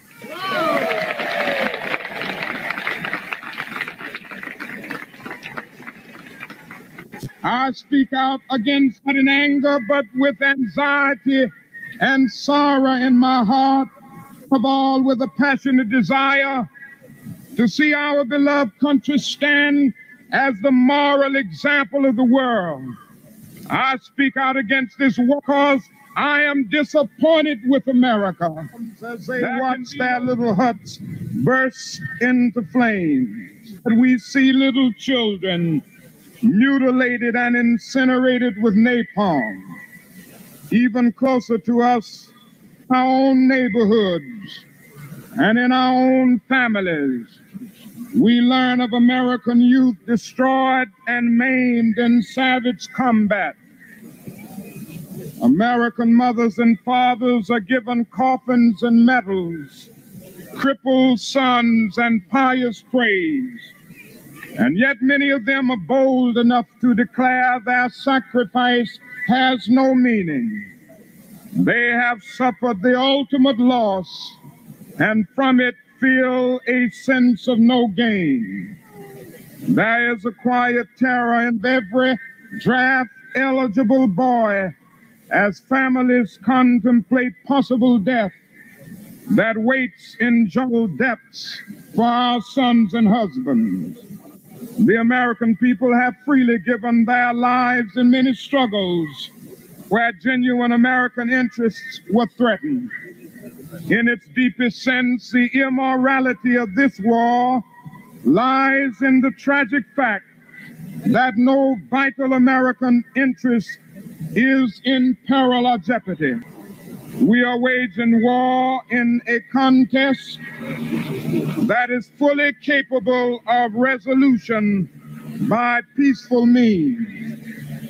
I express here not merely my own opinion, but many of the thoughts of some of our nation's foremost statesmen, leading newspapers, outstanding historians, and political scientists. This judgment is shared abroad by heads of nations who have been our allies in peace and war. This judgment is shared by the Secretary General of the United Nations, UTAN. This judgment is shared by Pope Paul and countless eminent world figures. This war cries out to be brought to an end. One of the greatest casualties of this war is a great society. This confused war has played havoc with our domestic destinies. Despite feeble protestations to the contrary, the promises of the great society have been shot down on the battlefield of Vietnam. The pursuit of this widened war has narrowed the promised dimensions of the domestic welfare programs, making the poor, white and Negro, bear the heaviest burdens both at the front and at home. We have escalated the war in Vietnam and de-escalated the skirmish against poverty. It challenges the imagination to contemplate what lives we could transform if we were to cease killing. I do not say as some have tried. It is estimated that we spend $322,000 for each enemy we kill, while we spend in the so-called war on poverty in America only about $52 for each person classified as poor, and much of that $53 goes for salaries of people who are not poor.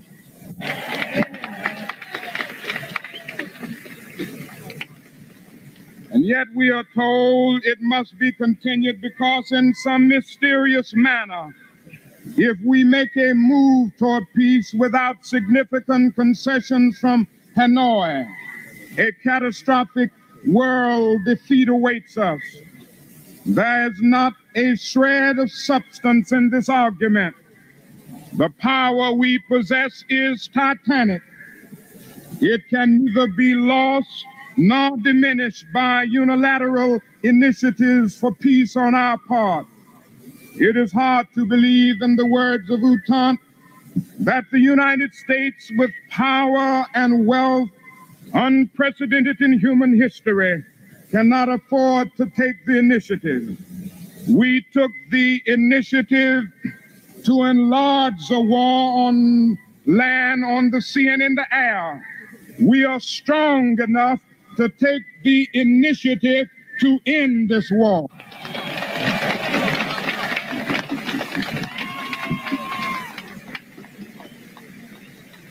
I am not absolving Hanoi nor the Viet Cong of their responsibilities, nor do I condone certain rigid attitudes.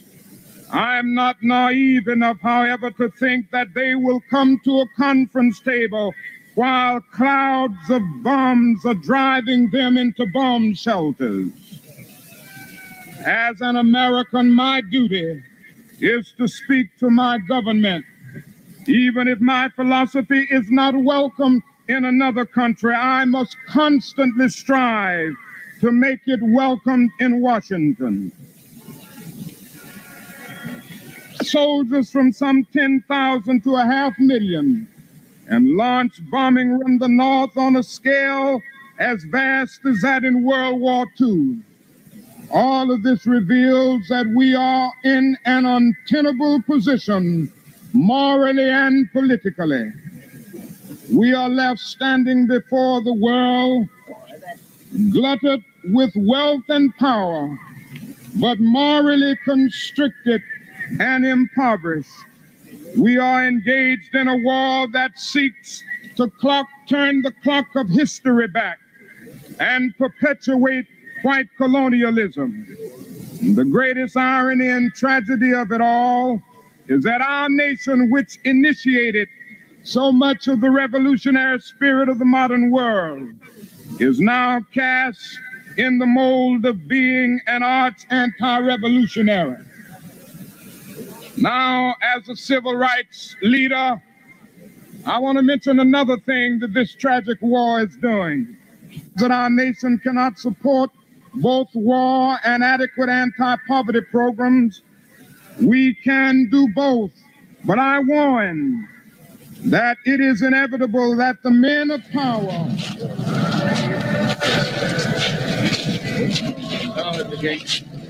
Fine. All right. How are you?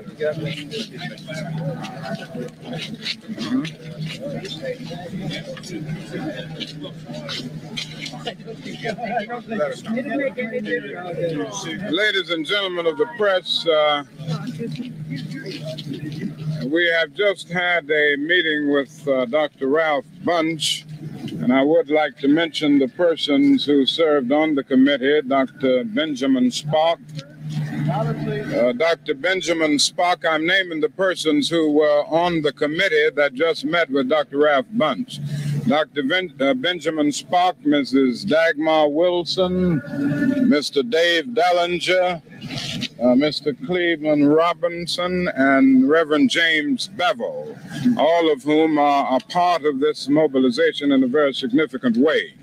The Secretary General, as you all know, I'm sure, Mr. Utat, is in Afghanistan today, and he had the Undersecretary, Dr. Bunche, to receive us and to receive the petition which we presented. And I'd like to read the petition, and then you may feel free to ask questions.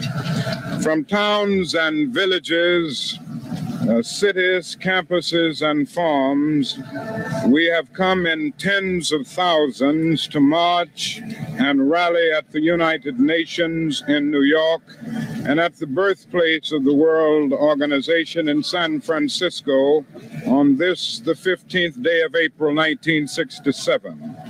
We, the participants in today's unprecedented national peace demonstration, although of many national origins, faiths, and shades of political opinion, are united in our conviction of the imperative need for an immediate, peaceful solution to an illegal and unjustifiable war.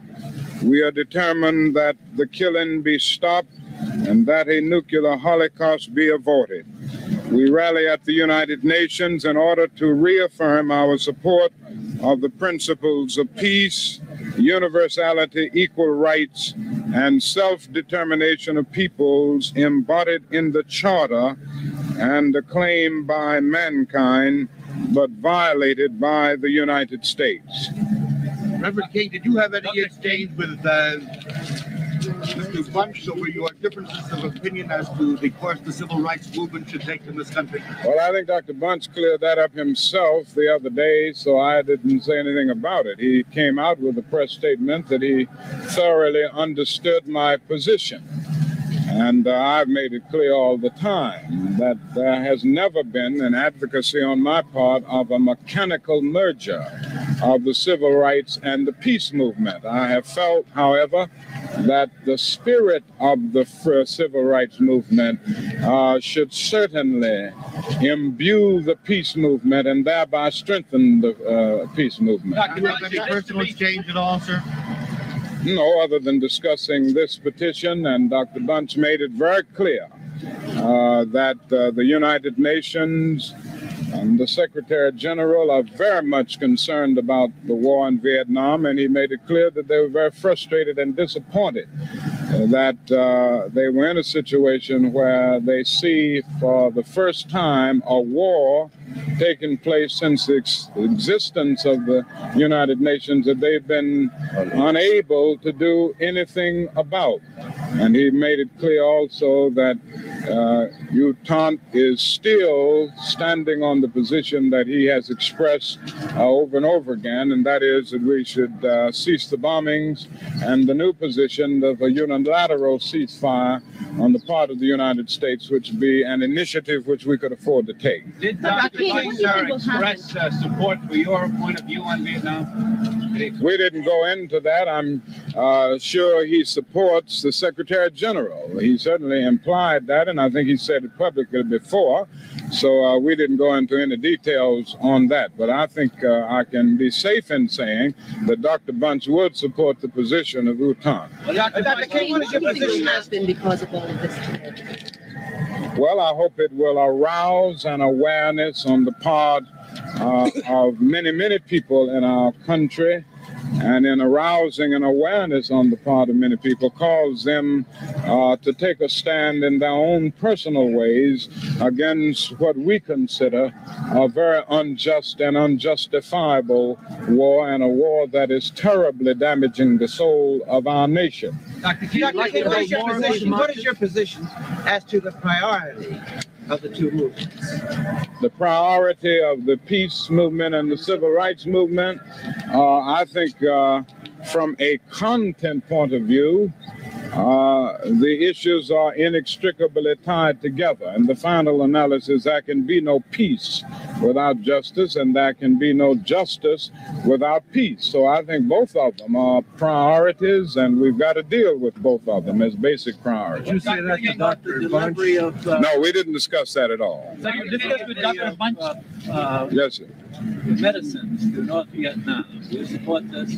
I'm sorry, I didn't Support the delivery of medicines to North Vietnam by Americans? Oh, of course. I think this is a very humanitarian act, and I think more and more our concerns must be humanitarian. They must be ecumenical rather than sectional. After all, these are human beings who are suffering. They are our brothers, even though we may disagree with them politically. And I think this is a marvelous act of generosity, which I thoroughly support. Dr. Yes, sir. Someone over here. Do you consider today's rally a success, Dr. King?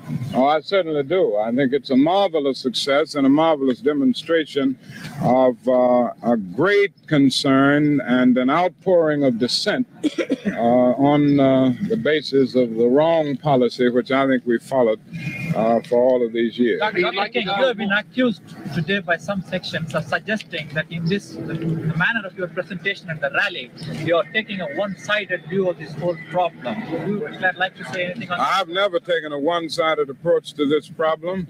I've always said that I recognize the ambiguity of the total situation, and I recognize that if there is to be a peaceful resolution, or if there's to be a negotiated settlement, there will have to be some give and take on both sides.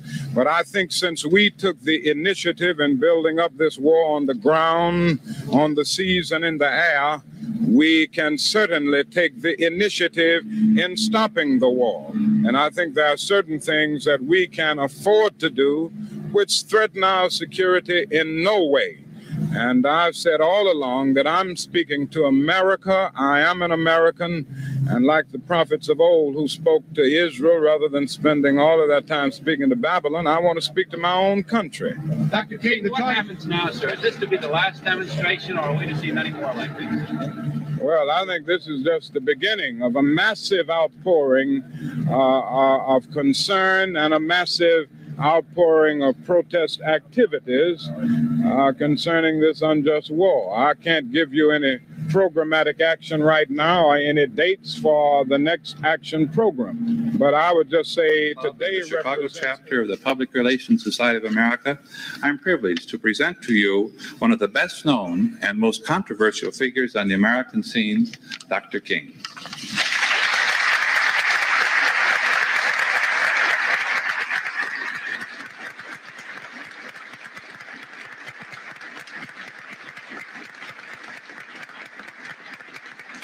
It's been estimated that we spend about $500,000 to kill every enemy soldier in Vietnam.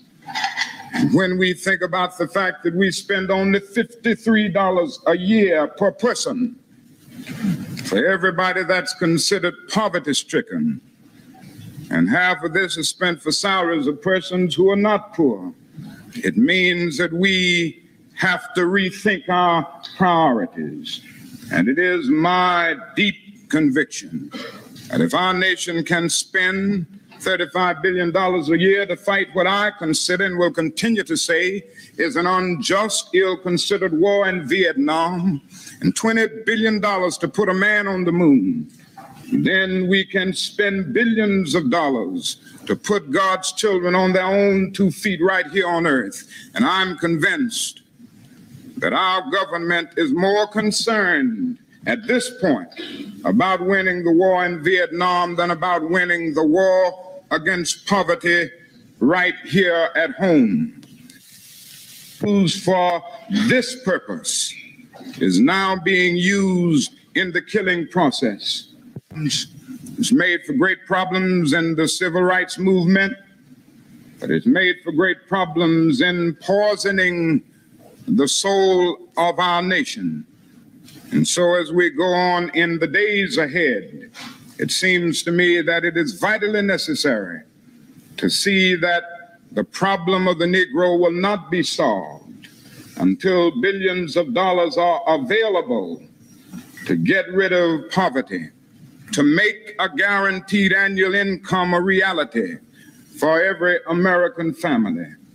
Now let me say finally, and I guess this moves in the realm of the mutuality of the destinies of white and black Americans.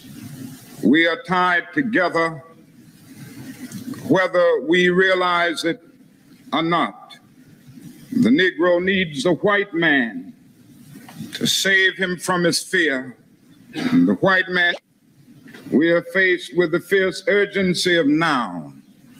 All over America, we are faced with the fact that tomorrow is today.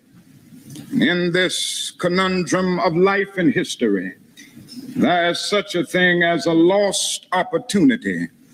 Procrastination is still the thief of time. And we may plead passionately with time to pause in her passage, but time is adamant to every plea and rushes on. Over the bleached bones and troubled and crumbled wreckage of numerous nations and civilizations stand the pathetic words, too late. Omar Khayyam was right. The moving finger writes, and having writ moves on. That is an invisible book of life that faithfully records our vigilance or our neglect. And in Chicago and every city, we will continue to remind America that the hour is late and the clock of destiny is ticking out. We must make the right choice for justice and brotherhood. We must go all out to make America one, and this is what the civil rights struggle, or I should say now the human rights struggle, is all about. And if we will make the right choice right here in America, we will be able to hew out of the mountain of despair a stone of hope. We will be able to transform the jangling discords of our nation into a beautiful symphony of brotherhood. And we will speed up the day when every man will respect the dignity and worth of all human personality, and all men in our country will be able to live together as brothers. Thank you. As you can well see, the visitors are far too numerous. I believe that I would have probably temporarily sacrificed my pacifism because Hitler was such an evil force in history. But that is nothing like this in the situation in Vietnam, and I call for your attention as I try to set forth my thesis. I would like to use 3 biblical texts as a basis for our thinking together, 2 of which are found in the Old Testament and 1 found in the New Testament, about this tragic war. In international conflicts, the truth is hard to come by because most nations are deceived about themselves. Rationalizations and the incessant search for scapegoats. Something is happening and people are not going to be silent. We had a march just a few weeks ago where several spoke. Stokely Carmichael and I spoke there. Peace and civil rights don't mix, they say. And when I hear them, though I often understand the source of their concern, I'm nevertheless greatly saddened, for such questions mean that the inquirers have not really known me, my commitment, or my calling. They seem to forget that before I was a civil rights leader, I answered a call. And when God speaks, who can but prophesy? I answered a call which left the Spirit of the Lord upon me and anointed me to preach the gospel. During the early days of my ministry, I read the Apostle Paul saying, "Be not conformed to this world, but be ye transformed by the renewing of your mind." And I decided then that I was going to tell the truth as God revealed it to me. No matter how many people disagreed with me, I decided that I was going to tell the truth. I think all too many preachers, white and black alike, find themselves caught in the yoke of conformity, seduced by the success symbols of the world. We have too often measured our achievement by the size of our parsonage or the size of the wheelbase on our automobiles. We as preachers have too often become showmen to please the whims and caprices of the people. We preach comforting sermons and avoid saying anything from our pulpits which might disturb the respectable views of the comfortable members of our congregations. And we ministers of Jesus Christ sacrifice truth on the altar of self-interest, and like Pilate, yielded our convictions to the demands of the crowd. In his essay on self-reliance, we were taking the black young men who had been crippled by society and sending them 8,000 miles away to guarantee liberties in Southeast Asia, which they had not found in Southwest Georgia and East Harlem. So we have manipulation of the poor. My third reason moves to an even deeper level of awareness. for it grows out of my experience in the ghettos of the North over the last 3 years, especially the last 3 summers. As I have walked among the desperate, rejected, and angry young men, I have told them that Molotov cocktails and rifles would not solve their problems. I have tried to offer them my deepest compassion while maintaining my conviction that social change comes most meaningfully through nonviolent action. But they ask, and rightly so, what about Vietnam? They ask if our own nation wasn't using massive doses of violence to solve its problems, to bring about the changes it wanted. Their questions without great difficulty. Difficulties in speaking out today grows out of the fact that there are those who are seeking to equate dissent with disloyalty. We are put in the terrible situation of having to go and do battle and fight and kill colored people and poor people who are in the very same situation that we find ourselves in today. Somehow this madness must cease. We must stop now. I speak as a child of God, the brother to the suffering poor of Vietnam. I speak for those whose land is being laid waste, whose homes are being destroyed, whose culture is being subverted.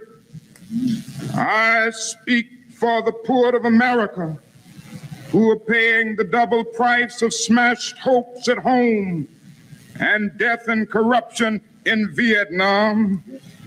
I speak for the thousands and thousands of mothers of our land who must see their sons go off to fight an ill-considered, unjust war, trembling at every moment, not knowing what will happen to them.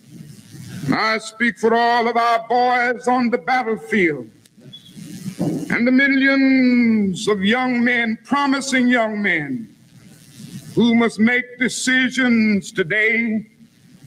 And those who say that we are enemies of the soldiers in Vietnam, I say that those of us who are opposing the war are their best friends. For what we are saying in substance is that it is time for our boys to come back home, and it is time for them to be able to grow up in a world of nobility, in a world of promise. All right, everybody. Again, I apologize for both interrupting the show, and then maybe even more importantly, I apologize for interrupting Dr. King.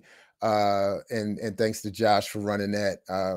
I forgot I had made a commitment to give a radio interview, and that done. I'm back, and we can wrap up where we were. So I appreciate all of you sticking around who have, and again, appreciate being able to interrupt myself and have, be able to come back. So thanks everybody.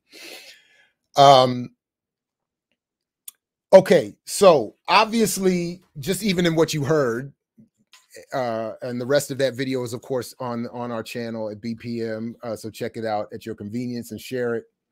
As you heard, the version of Dr. King that is promoted is not the one that was in existence, particularly at the end of his life. So as I said, he had started to increasingly challenge all those around him, and becoming more condemning and critical of the Vietnam War and American imperialism. And as I'm showing here, he was challenged by those around him to not support those efforts, and was being discouraged even from sitting down with Elijah Muhammad in Chicago to talk about how they might unite efforts in bringing the change that we all still need. So as the authors here, continuing with Douglas and Loggins, say the Riverside speech, again, the Riverside Church speech a year to the day before he was assassinated, was a grand culmination of King's vision in so many ways. Though many of the themes we have addressed so far in the chapter receive only passing mention, more central to the speech is King's call for a revolution of values within the racial violence of the capitalist world system, though even this is often obscured by an account of the dominant ideological framework of American neo-imperialism. Too often, appreciation of King's internationalism is hemmed in by a narrow reading of his opposition to the Vietnam War. A 1967 New York Times editorial set the tone for subsequent reception when it framed Dr. King's error in terms of, quote, a facile connection between the speeding up of the war in Vietnam and the slowing down of the war on poverty. So like when King would say that the bombs you drop on Vietnam explode at home, trying to point out that if you want to solve poverty and inequality here, redirect the resources being used to oppress other Black and brown people overseas here. And he's being said that this was a facile connection that he was creating between slowing the war and poverty here. Such a reading, supported to be sure by King's own insistence that, quote, our government is more concerned about winning an unjust war in Vietnam than winning the war against poverty at home, end quote, reduces the economic dimension of King's anti-militarism to a matter of opportunity costs, as if the only relevant question has to do with domestic budgetary priority, how best to allocate federal expenditure. This is interesting. This is an interesting. In other words, the authors here are saying that King's own grand and analytical frame was absent or ignored in his own probably most prominent radical speech. That's fascinating. But at Riverside, King was clear that the need to maintain social stability for our investments accounts for the counter-revolutionary action of American forces in Guatemala and explains why, quote, American helicopters are being used against guerrillas in Cambodia and why American napalm and Green Beret forces have already been active against rebels in Peru. This is, end quote. The systemic need for the continuous circulation of capital and the ongoing expansion of its spatial boundaries, the dynamic structural imperative of the global market economy accounts for, quote, our alliance with the landed gentry of South America, end quote, and explains why we see, quote, individual capitalists of the West investing huge sums of money in Asia, Africa, and South America, only to take the profits out with no concern for the social betterment of the countries, end quote. King described post-war U.S. imperialism in terms of a stubborn global class politics, an elite refusal to give up the privileges and the pleasures that come from the immense profits of overseas investments. The implication on a deeper theoretical plane is that warfare had become a crucial resource in the capitalist struggle to resolve escalating accumulation crises. What King sought to confront, in essence, was a proactive government movement seeking to establish and maintain overseas markets for the absorption of economic surplus. Now, forgive me again, but this is where I don't think the cryptologists are properly reading Michael Hudson's work on super imperialism, even as Max Kaiser says, as I showed you, that Hudson is being seen by Bitcoinists as the quote Dr. Umar, the King Kong of consciousness.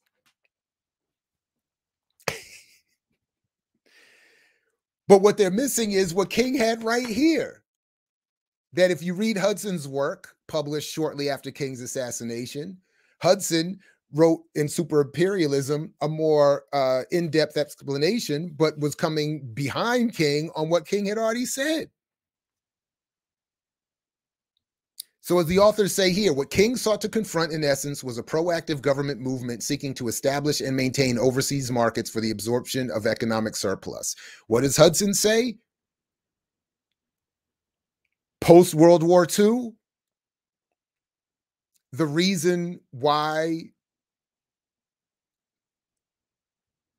the United States set up its diplomacy to assure, or the way the U.S. set up through diplomacy, it's the use globally of the U.S. dollar And the way it satisfied its own, that is the United States' own refusal to properly tax a population and pay for what you need without overextending yourself. But the way to do that is to say, you all overseas have to privatize your economies, reset your public policy, not only to privatize, but then once privatized, to have U.S. companies run those institutions and businesses, to build the infrastructure, lay the electricity, to whatever, Wi-Fi, all the stuff that has been done in the last 100 years, 80 years. And then instead of, again, taxing and appropriately spending here, they just continue to get off the gold standard eventually, get off all standards eventually, just print money whenever they want, pay for all the wars and imperialism that they want. And then they can get that paid for, not through our taxes, in a responsible way, as mainstream economists would say, but through making other countries pay for that debt by buying up our businesses, paying for our business, buying our products, buying what the U.S. produces, having U.S. companies set up their infrastructure.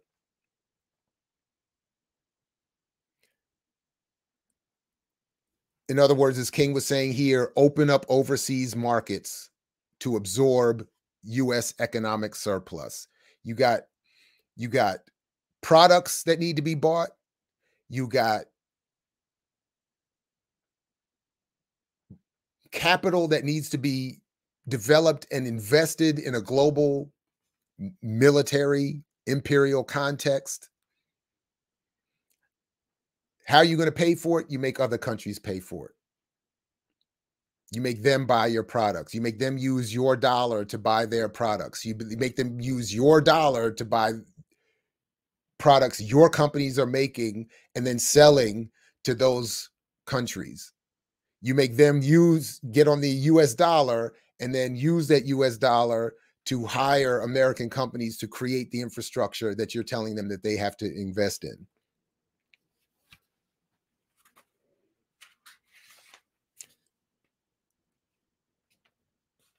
Now, that part gets left out by the cryptologists, who just assume that the devaluing dollar is going to get replaced by this new currency, and leave out the diplomacy, the military, the imperialism that is behind all of it. Anyway, so as they continue here, right on time, capital accumulation requires real armies commanding and supervising market relations on a global scale. That's the other part that they leave out of Hudson's point, that at the end of all of that are the real armies. You could have your digital currency or even your fake fiat currency. It doesn't matter, because if it's not backed by a real army, it ain't going to be adopted. It ain't going to be, it ain't. And if it is imposed by a real army, it's doing what all currency is meant to do: manage social relations for an empire.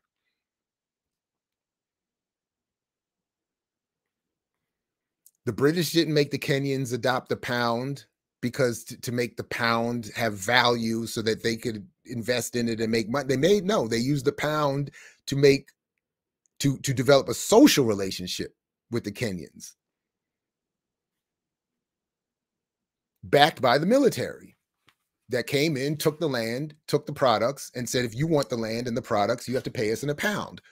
How do you get the pound to pay us in? Well, you go to work for us, and we'll pay you the pound that you then give back to us for access to the land and the resources that we've taken from you. Certainly, the conscription, criminalization, and disposability of poor, idle, surplus labor, the historical process of forcibly divorcing the producers from the means of production that, from Marx's capitalism's precondition, has always relied upon racial differentiation as a directly violent yet so also flexible and fungible mode of ascription. End quote. But as continuing quoting Nikhil Pal Singh goes on to point out, there has been no period in which racial domination has not been woven into the management of capitalist society. So King spoke of expanded social and productive capacity under capitalism, population increase, and improved living conditions, but he also underscored as the precondition their dialectical underside: the production of human scrap, the disposability of living labor, and the omnipresent threat of systematic annihilation of a people. Here we would do well to recall, to quote Singh again, that the quote, constant violent dislocation of these two processes requires constant management in the form of police and military solutions. That is directly coercive interventions, end quote. The only thing I think that they leave out here that I think Marx, King, Nikhil Pal Singh, to the extent that I've read the work, what I think they always leave out in this formulation is, in addition to the police and military solutions as part of coercive interventions, is the propaganda and the psychological warfare. And I think actually that is number one, even above police and military, is the psychological warfare. It's the laying of the groundwork of a level of consciousness that I think we're still struggling with, that I think that gets left out of that particular formulation. But here, back to the authors here. These sobering considerations can be read back into King's suspicions of global capitalism in richly generative ways. The imperial expansion of the capitalist value form has put more and more human beings in relation to one another in ways that feed the production and circulation of capital. As Samir Amin reminds us, far from progressively homogenizing economic conditions on a planetary scale, this historical process has produced racial inequality and uneven geographical development, a permanent asymmetry in which is affirmed with violence still greater than that contemplated by Marx, the law of pauperization that is indissolubly linked to the logic of capital accumulation. This is precisely what has become of the inescapable network of mutuality that will remain, what will remain of it, King feared, unless enough conscientious objectors step up to confront actively and politically, and not merely through the cultivation of moral conscience or righteous or right perception, the war-making and imperial offensive that reproduce the conditions for the production and circulation of value worldwide. In other words, as I'm reducing it to, until people get serious about the business of assuming political power, organizing social movements that assume political power, all we're going to do is reproduce the conditions for the production and circulation of value worldwide, and value based on the war-making and imperial offensives of capital.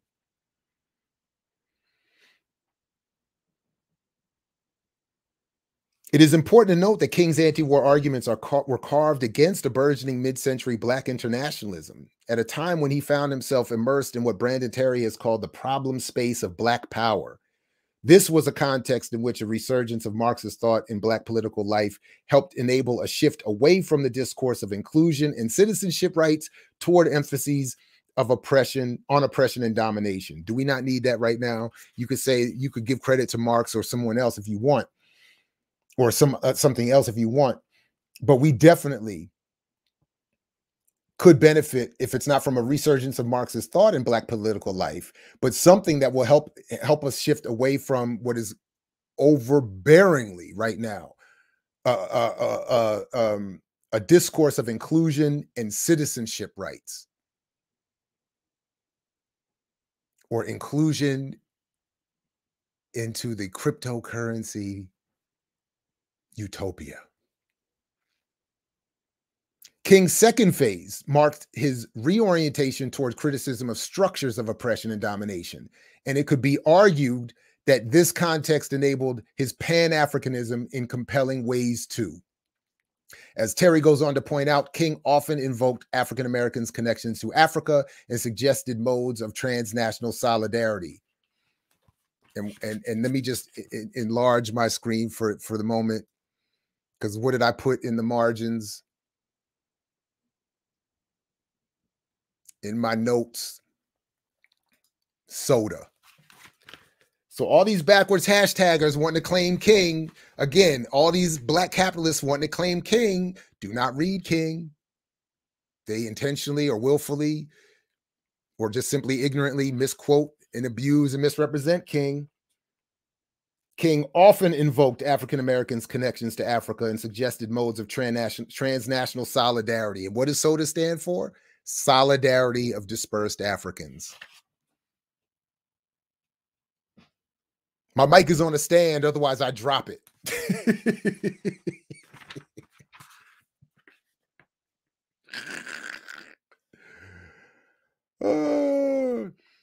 King urged solidarity with grassroots struggles of various kinds all over the globe. Men are revolting against old systems of exploitation and oppression, he said. And out of the wounds of a frail world, new systems of justice and equality are being born. He said to support these revolutions.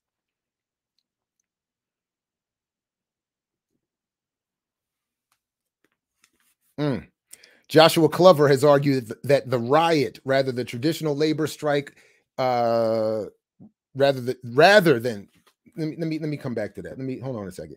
King was tempted to move out of his nonviolent comfort zone in an effort to grapple with modes of indigenous protest against the coming of the new phase of the capitalist economy, what critics refer today as the neoliberal world order.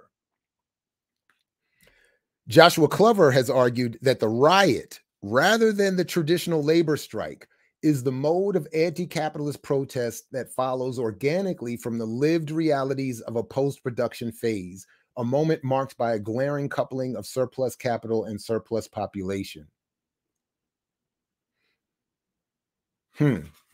I put a question mark here. I'm wondering if I understand that or agree. Whether the industrial labor strike is a form of collective action that struggles to set the price of labor power, is unified by worker identity and unfolds in the context of production, riot struggles to set prices in the market, is unified by shared dispossession and unfolds in the context of consumption. The riot, Clover says, is a circulation struggle because both capital and its dispossessed have been driven to seek reproduction there. It is worth noting that King in the last year of his life became far more ambivalent about riotous protest than his sanitized legacy has been made to lead on. So that's interesting. That's interesting. That's interesting.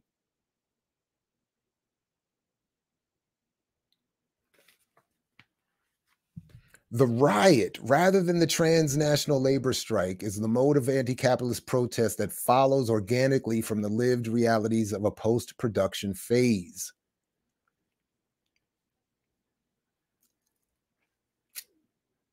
Whereas the industrial labor strike is a form of collective action that struggles to set the price of labor power, is unified by worker identity, and unfolds in the context of production. Riot struggles to set prices in the market, is unified by shared dispossession, and unfolds in the context of consumption. Surplus population confronted by the old problem of consumption without direct access to wage. Indeed, for King, the riot was an indigenous reaction on the part of the surplus population confronted by the old problem of consumption without direct access to wage.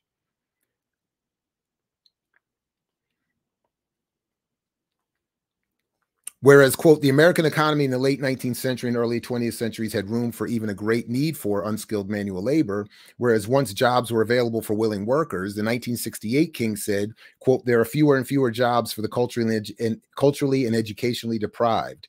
Thus does present-day poverty feed upon itself. The Negro cannot escape his ghetto. But as we discuss more fully in the next chapter, King's arguments for the recovery of a more robust state-sponsored social welfare contract are not anachronistic. So this is where I'm ending my presentation or work with this book today. But I want to come back to it at some point because I do want to get more into what King's politics were at the end of his life, particularly around this argument that we need state-sponsored social welfare. And that this was not an anachronistic argument of the time. King knew as well as any trained economist that markets coordinate human preferences. But by the time he called for the mass mobilization of poor people, he must have concluded that markets simply do not see poor people because the poor have nothing to offer and cannot be fitted into their mode of valuation. In the new economy, if the new economy is fraught with accumulation crises and is moving towards a zero-sum relation between winners and losers, then we ought to expect a new era of politicization. We ought to expect that future resistance, disillusioned as was the later King, will set out to work both within and beyond conventional channels of liberal democracy. Let's hope so, because unlike what Reggie Middleton argued in our debate and other cryptologists have been arguing against me in their claim that Bitcoin can produce limitless wealth and that it is not a zero-sum game, which I still don't see how they make that argument, because how can wealth be defined unless it's against an absence of wealth? Anyway, I hope we get something that moves us beyond conventional channels of liberal democracy. The mature King knew all too well that some Americans would need to give up privileges and resources for others to live in decency. And he knew all too well that, quote, that took politics, end quote. Can't just get our money right. We need to be politically organized, because we can't get our money right unless we're politically organized. Fascinating stuff. So anyway, as King said, the greatest purveyor of violence in the world today is his own government. My favorite part also here to always remind folks that shortly before his death, he was increasing his critique of the black middle class, which is again why I think that the backwards hashtaggers and the cryptologists and others are resistant to his argument, because Dr. King would not have just been supporting a few black people making some money in Bitcoin and claiming that's the revolution. In fact, he's saying to the black bourgeoisie, you cannot be a conscientious objector in the war against poverty. Everybody's got to get involved. And then towards the end, less than 90 days before he was assassinated, February 19th, 1968, the Washington Post points out that fear is growing among top officials in the White House and Justice Department that Dr. King's March of the Poor will be a stunning victory for Stokely Carmichael, another of those listed in the COINTELPRO papers, and that King was increasingly being taken over by the Communist Party and associating with the politics of Lenin, V.I. Lenin, that is.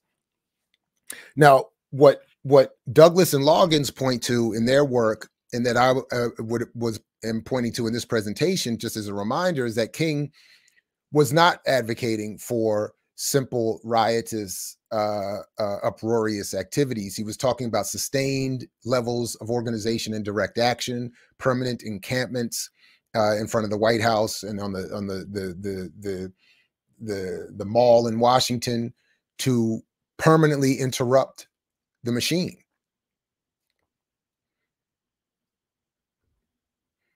And as I said, coming back to his assassination, just as a reminder here, that Merrill McCullough was the first to King's body, and then he's the one that first got everybody pointing in the wrong direction, away from the bushes where the shot came from, and that at the time he was an undercover Memphis police officer, agent provocateur, and would later join the CIA in 1974.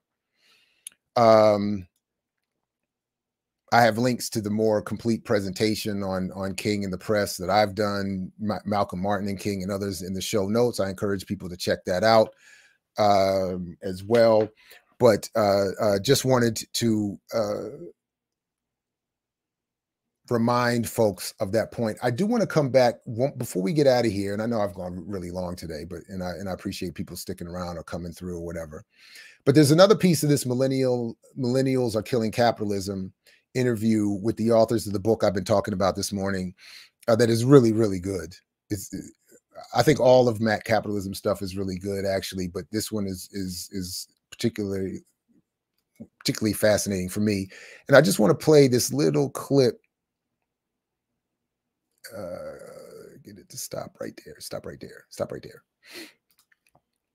that talks about Dr. King and his approach to the dialectics. Oh, I'm sorry. Would you put up there, Jared? Black Power Media is a slide presentation. Something used. Yes, Ricky. Yes. All of that. And in fact, I'll double check in a second, but the show notes, I think, have a link to some of that. But these are presentations that I can share or are downloadable. Been doing a version of it for years. So there's a couple versions. There's a bad Prezi that I tried to do some years ago. The content's really good, but the aesthetics of it are not. But I'll make all that available if I haven't already in the show notes, or else where people can just email me if they want it. But let me just play this little clip of them talking about King and the dialectics here. Illusion of values is something that appears very prominently in his 1967 anti-Vietnam War speech, for example. But it's a refrain that he comes back to again and again. We need to get on the right side of the world revolution and undergo a radical revolution of values. That is not something that can be done simply by changing our perception, by cultivating the right kinds of values, by treating our neighbor with respect and kindness and whatever, when we participate in this world capitalist system that reproduces, as a matter of course, the devaluation of Black life and inequality. And what we're trying to argue is that King was really attuned to all of that and understood that you can't just get at values by saying you're going to get at values, that you really have to transform the whole structure. So from King's own writings and speeches, specifically a couple of those chronicled in The Radical King, but also you reference this throughout your text with him as well. It's clear that he had a significant interest in dialectical thinking, that, he cites Hegel as a major influence on him. And he nevertheless is dismissive of Marx and of dialectical materialism, which we'll get to in a second. There's also ways in which he does find certain things in Marx valuable and useful as well. But talk a little bit about his relationship to dialectical thinking, first, and how you see King's dialectical thought at work. What similarities does it have to other dialectical thinkers? And what are some of the things that you found unique in looking at him in this way? Yeah, thank you for this question. This is fantastic. This is, we've done a couple of book events now, but haven't had a chance to talk about King as a dialectical thinker. And so this is really welcome. But, it is difficult to talk about, Hegel and dialectical logic and all this sort of stuff. And so I'll just try to make a couple of points. Of course, King famously identified Hegel as his favorite philosopher. He led a study group at one point. It was known as the Dialectical Society. He really, seemed to have developed an appreciation for dialectical logic and dialectical inquiry. And, there are two aspects of this that King was drawn to. One is an emphasis on tension or contradiction, right? But, more loosely tension, what we might think of as sort of fraught relations between parts within larger totalities. And, what King often referred to as creative struggle is said to drive change. It drives movement. It drives our psychic and material growth. And certainly the most prominent expression of this in King's work is the 1963 letter from Birmingham jail, where he says, famously, that he's not afraid of a little tension, whether between thoughts in one's mind or between factions within society, that, tension is precisely the point. And, this initial emphasis on tension gives way to another idea that's, integral to the modern dialectical tradition, which is that these fraught relations are circumscribed by an overarching commitment to rational synthesis. King was convinced that tensions would be and should be moved to reconciliation. And he described his philosophical method as grounded in a presumption of what he called rational coherence. And I should just note that all of this is part of a chapter on King's methodology. And we understand that not in a scholarly sense, but in the sense of a kind of public reasoning. We're trying to, think about how we build a Black radical counterpublic and what modes of critical inquiry are needed. What sort of approach is most helpful in, assessing conditions and making sense of lived experience, and not necessarily from, sort of the lofty vantage of, the ivory tower or wherever, but, on the part of folks on the ground. How might we get together with others and exchange reasons for why we think and behave in the way that we do? And we see all this kind of public reasoning as really integral to movement building, to the building of a Black radical counterpublic. And so this is kind of the context in which we're thinking about King as a dialectical thinker and what it means to think dialectically. And, when we think dialectically, the tensions we experience over time are to be sharpened, as Hegel famously put it, into contradictions. So those tensions we experience, we sharpen them in our minds into contradictions and sort of bring them before our consciousness as such. And contradictions are said to provoke movement, growth, struggle, our active, contestation of the values and norms of our lived reality, precisely because these contradictions are held to be irrational and therefore unappealing and unsustainable. Right? I mean, certainly we could live in contradiction continuously, but part of the point of sort of bringing a dialectical mode of inquiry to our sense making is to bring a kind of normative energy that is averse to contradiction, right? This principle of non-contradiction that drives us to identify these contradictions and then work to overcome them because they shouldn't be sustained, right? And, for King and others in the dialectical tradition, it's this notion of rational coherence or synthesis, this commitment to a principle of non-contradiction that orients us critically toward the tensions we experience and that compels us to, kind of put in the work to overcome them. And, there's a lot here about sort of Enlightenment rationalism and, Hegel's sort of, end of history, teleology, closed dialectic, and all this sort of stuff. And, we don't really get into too much of that in the book. I mean, the point we're trying to make here is just that this promise of reconciliation is what keeps alive the suspicion and skepticism of the present state of things. For King, it's what teases along our negative judgment of the extant world order. This negative critique of the present is conditioned and borne along by a kind of driving, faith in a speculative beyond, right? A world to come that sort of overcomes these contradictions. C.L.R. James once put it that it's the unbearable nature of contradiction that creates negativity.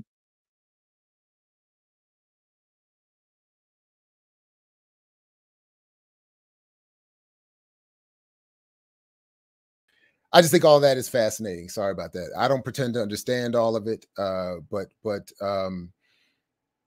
I just think it's fascinating. I don't fully understand. I thought I've understood the difference between, of course, Marx's use of the dialectics and Hegel's, and of course preferred Marx's because it focused specifically, as I remember and understand it, on the issues of power.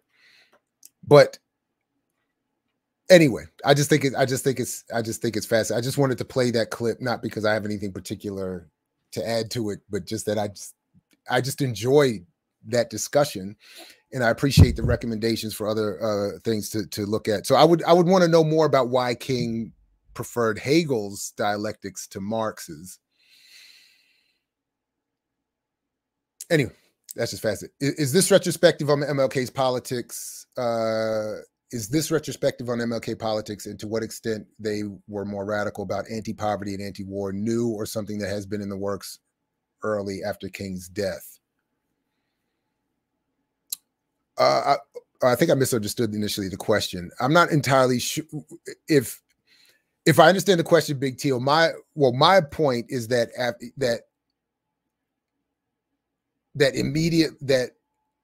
even during King's life, there was an attempt to rebrand him first as someone not to listen to. Then after he's assassinated, he's rebranded as someone he wasn't at the end of his life, so that we would listen to the version that he's been rebranded to be, which is not a bad person, but certainly not nearly as radical as he was in his life.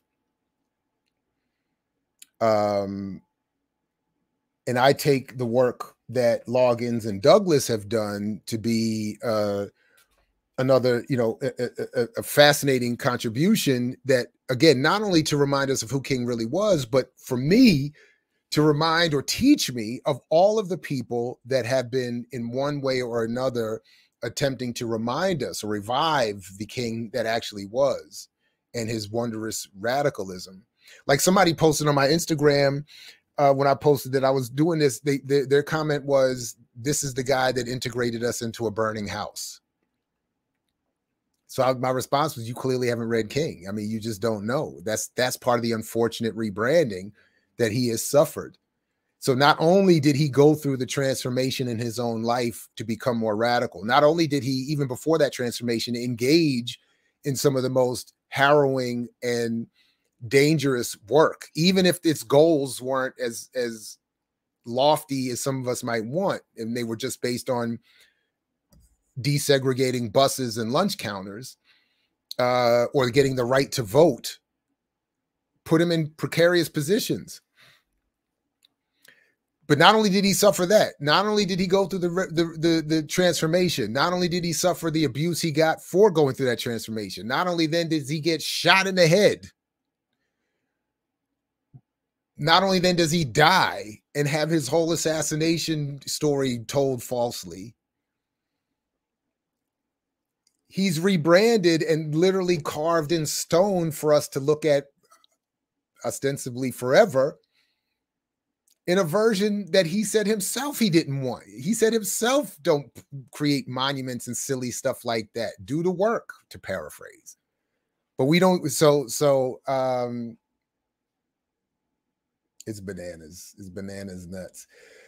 All right, so anyway, big respect from me to Dr. King, and to the authors, Loggins and Douglas here, to Millennials Are Killing Capitalism for their great interview, and of course to Dr. King himself and all those that would continue to do that kind of work today. Happy birthday to him, and happy reminding of the rebranding of Dr. King to us, so that we can have him be the inspiration to further radicalism that we definitely need and deserve. Someone who wanted, yes, he said nonviolence, but direct action in confronting a racist capitalist empire.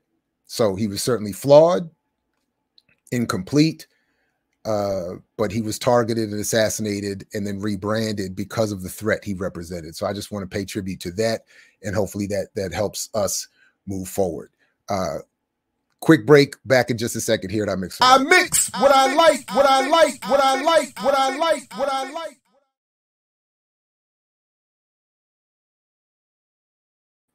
So before we get out of here, and I've been here all morning, I know I've been doing a long, but I appreciate you all sticking around. I want to take a quick poll, because I mentioned at the beginning this thing about Tariq Nasheed. I don't want the remixers to get mad at me again. I find some political value in this, but I acknowledge and admit that's not really what drew me to this particular story. So Josh, I don't know where you are in all of this, if you got time or a thought, but what does it ruin anything? Should we just have some conversation with the chat for a few minutes? Does it ruin it if I bring this up?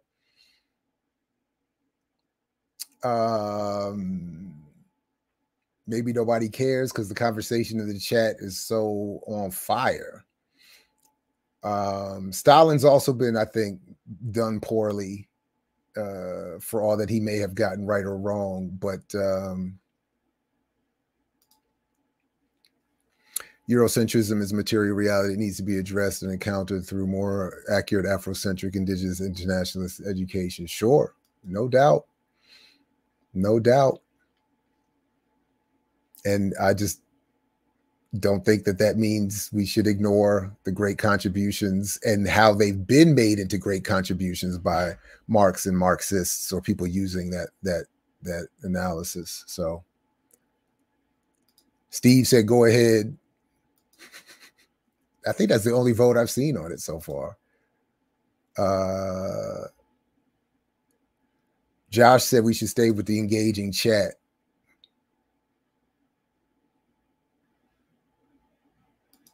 Yeah. That's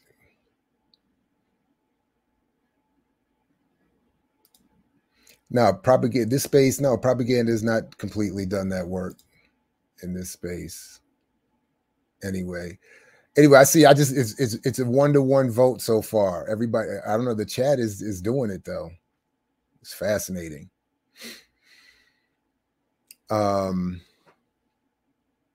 So let's leave King with a little purity of some good. You saying go ahead? I don't know. I was about to say let's leave it. We can come back and do that. Go for it. I should make Kaba be here for this. Anyway, all right, let's go ahead and do it. No disrespect. Let's go ahead and do it. You know I want to do it. So I'm just gonna let this ride. I'm just gonna share this and let it. And then I got one more thing on the.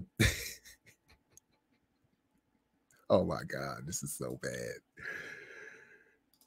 How do you say what's never said? Beautiful black woman, I bet that bitch look better red. I just said I don't like women with my complexion. I like light-skinned women. I want you to be lighter than me. I love African-American women, but I just don't like my skin complexion. Oh, they too tough. They too tough. Light-skinned women, we could break them down more easy. You know what I'm saying? Okay. Yeah. I'm already black. I don't need no black bitch. If I fuck with a black bitch, we gonna have a black ass baby. So I ain't with that. I forgot about that language. Sad, but Sorry it's the about truth. that. I've heard it many, many times. And we are treated differently. A lot of Latinos don't want my kind mixed into their family because they didn't want to better the race. And better the race means more European features. Could you imagine that? Sound like some clown shit. So this is all just setting up what. Oh yeah. What's going on, ladies and gentlemen? Now this is not one of my typical shows, but before we get into what Tariq Nasheed had to say, I just want to say this. See, I have daughters, dark-skinned daughters, and one of my reasons for even starting this channel was because of the misinformation that some of my daughters were coming back to me with that they heard on the internet. They had questions about things that they heard, and I'm hearing this stuff, and I'm saying, no, baby, that is not true. Right. You know, my 9-year-old daughter's coming to me, asking me these things. You know, my 6-year-old daughter, and I'm hearing this stuff, and it's for this specific reason. This information that these guys, Fresh and Fit, said, you know, making certain assertions, and not just them, but certain assertions about dark-skinned women and dark-skinned people. I mean, listen, it's things like this that need to be checked and checked. So remember that I keep saying we're in an era where everything can be discussed. Some whole clip people have circulated about these guys, but it's where they're talking about black women and how they don't hate black women and all this. Now listen to these dudes. So you can see where the hatred and the contempt comes from. This is some real contempt. And I don't think it's just hatred for black women. This is FBA contempt. This is contempt for Foundation of Black Americans, period. People got to understand that part of the game. Listen to like this. the black they have called black. It's funny I never used that one, bro. But hey, man. So just real quick. So this is what I keep saying is part of these. This is actually the fault. I blame this on the crypto stuff. It's the crypto black hole or rabbit hole that I went down that led me to these Fresh and Fit fools, and this nonsense that they espouse, which is complete garbage, and they have 500,000 YouTube subscribers. But it's the Tariq Nasheed critique that I find to be both humorous and a huge problem, because it's already becomes an anti-Pan-African thing because Fresh and Fit who they are. So anyway, so that's my point. So the trauma of the horrors of this are one thing, but I do acknowledge that the if there's political value to be made, it's in the way we need to be more organized and projecting our response and criticisms of these issues, because this is what's happening in our absence. I mean, hey, bro, if you want to date a bunch of Shaniquas, go for it, man. LaQuisha. Yeah, like me and Fresh aren't really down with the brown like that. Man. We ain't night riders. So I'm good. You know, sometimes if they're, you know, red bone, but like in general, me and Fresh don't dabble in the dark, if you know what I'm saying. Yep. Okay, so yeah, this Myron dude. Oh yeah, we don't date. Yeah, we ain't down with the brown and oh man. So this guy, these are super cool. Sitting up here talking all that bullshit because this Myron dude, this Myron guy, let's be very clear. This Myron dude, his name is not really Myron. Yeah, his co-host is Walter Weeks. He's from Barbados, but this Myron guy, his name is not Myron. This is the Myron guy right here. A lot of people have been digging up information on this guy. This is an Arab. He's from the Sudan. His name is actually Amro Fudul. He changed his name to Myron Gaines, I guess to try to sound more black. This is the definition of tethering. This dude is an Arab. He comes around us trying to blend in with all of this anti-FBA hatred. From what I understand, he was also a federal agent, from what people are saying. I think they said he worked with the Department of Homeland Security, something like that. But this is one of these anti-FBA tethers who sit up here hating on foundational Black Americans. That's what this thing is really about. It's really about all of foundational Black Americans, and the softest target is a Black woman. You see, they can pull that bullshit on a sister because he knows you can't talk that shit around no real FBA brother. You talking all that old weak sucker shit because a nigga pop you in your damn mouth. You understand? And he knows that. See, they try to go for what they think are soft targets. They'll try to get around sisters and try to buck up and talk all tough and talk all greasy around some sisters because they know they can't talk that shit around some of these FBA brothers, especially certified niggas. Because you'll slap a falafel out of his fucking mouth. He knows that. And a lot of these dudes, that is funny to me. They try to get into the manosphere type of thing. Black Americans. Sorry, everybody, my bad. Again, so remember, Tariq Nasheed, and I believe they took this to the level of trademark law. He had his beef with the hashtaggers over trademarking ADOS. And I think that's what led to the foundational Black American piece. So that's what he's talking about there. Yeah. They're trying to give relationship advice and all that, and it's coming from a real weird place. Yeah, that's Tariq. It's coming from a real weird, hateful ass place. You see, a lot of these dudes got my old books because, again, my books, The Art of Mackin' and The Mac Within and all these books, that kicked off that whole the other part of this that's so funny thing. All of oh my God. I'm sorry, y'all. This is, I know, look.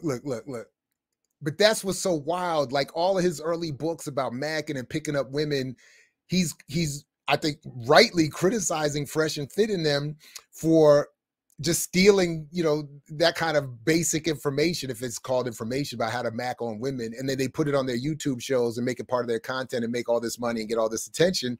So I think Tariq is mad about that, justifiably, but Tariq is reminding his own origins in this, where his claim to fame originates before where he rebranded Black, all that African-centered history as his own project. What is it called? Hidden Colors.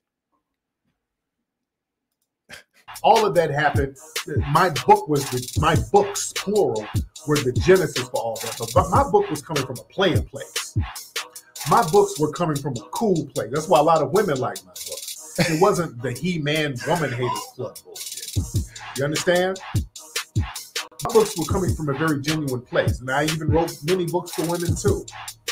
But these dudes, it's coming from a simp place where they want to just almost punish women to a certain degree. It's always some old simpy ass bullshit. You know what I'm saying?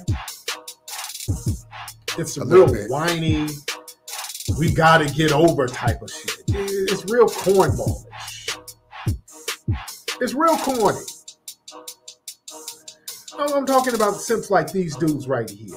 It's a real simpish ass. And they are corny. Because the game got to be in you. The game, it got to be in you, not on you. And all of this stuff, these niggas talking about, I don't date the brown and all that. Let's be very clear. Those are coping mechanisms. Let's be very clear. All right, that was it. That's enough. But like, I agree with him on that. And I say this as a corny dude. I say this as a dude who has and had no game. I say this as the dude who didn't mac on anybody, that didn't have a whole Rolodex of numbers. I say that as all of that. The only thing that kept me from full, complete, goofy nerddom is a 435-pound bench press, and a 4.840 and a 6'2 frame. That's it.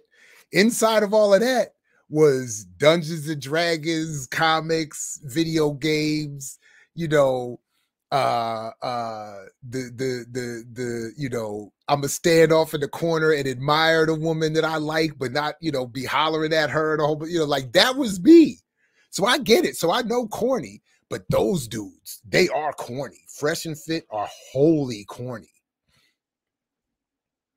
And so anyway, but my point of anyway, it was crypto that dragged me down into the Fresh and Fit. But when I saw this, because there's another response to this that honestly that honestly goes too far. I won't bring onto this platform. There's another one of these Tariq types that I don't want to even bring into this because of his associated behavior beyond this is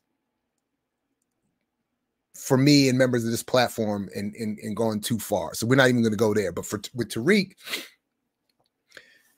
he's an example of what I'm saying is a problem. Like Fresh and Fit are a problem. It's a Sudanese dude and a dude from Barbados, and they all of the stuff. They don't like black women. They don't like women, period. They don't treat people. They have bad advice. Everything I've seen is just a mess. But to turn that into an anti-Pan-African argument and to use that as Tariq does to support why we need this foundational Black American analysis that, again, contradicts King and everybody else, all the other greats of the politicals, whatever political stripe, that we need to abandon all of that because these folks over there don't like us. So now, granted, what I'm about to show you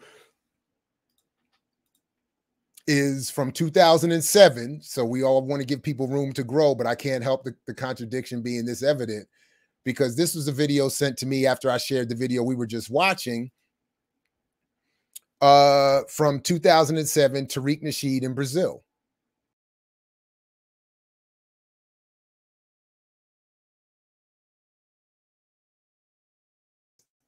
It's a self-taken video from Tariq Nasheed on a trip to Brazil. So while he's talking about, at least now he has evolved an analysis that the Black world outside of the United States is opposed to Black Americans. This is his trip to Brazil, and apparently what he got out of that trip and how he sought to engage women from the other, other parts of the diaspora and in Brazil. And we do know that there was a point, I remember it popping off big in the early 2000s. It may still be going on, but of Black men going to Brazil. That became like the hot thing. In fact, one of my college buddies was big into it.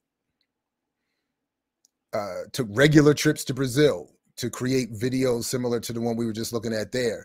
But yeah, you can see the full video at maclessons.com. But that is Tariq. And where was the part where he shows up? Yeah, there he is right there. And in an early selfie, So I mean, I can't help but I know it's petty, but I and I thought it was funny that that this was sent to me. But this is sort of what I'm saying. Now we all have contradictions. Dr. King, me, everybody has had their contradictions. So all the people we talk about have their contradictions. So that's not to say you can't grow and all that. But I think it's just interesting that I don't hear that part being addressed. I don't even hear that being referenced in his reflections on his growth. That, I used to do what these brothers are doing to Black women from here, to other women from overseas, but, I've grown and they maybe can grow too. No, he uses this specifically to continue to carve out this lane of FBA, which I'm sure is good for his YouTube numbers and maybe, donations. But it's a political lane that takes us again away from where we should be going in the politics of Dr. King and many others, and poses as radical critique of the nonsense that does deserve to be critiqued. So that's where I think we are. I think Ricky had the point earlier. This just shows how much more work we have to do. No, I agree with you. I'm not saying, I just wanted to leave it out that there could have been an advance since 2007. Yeah,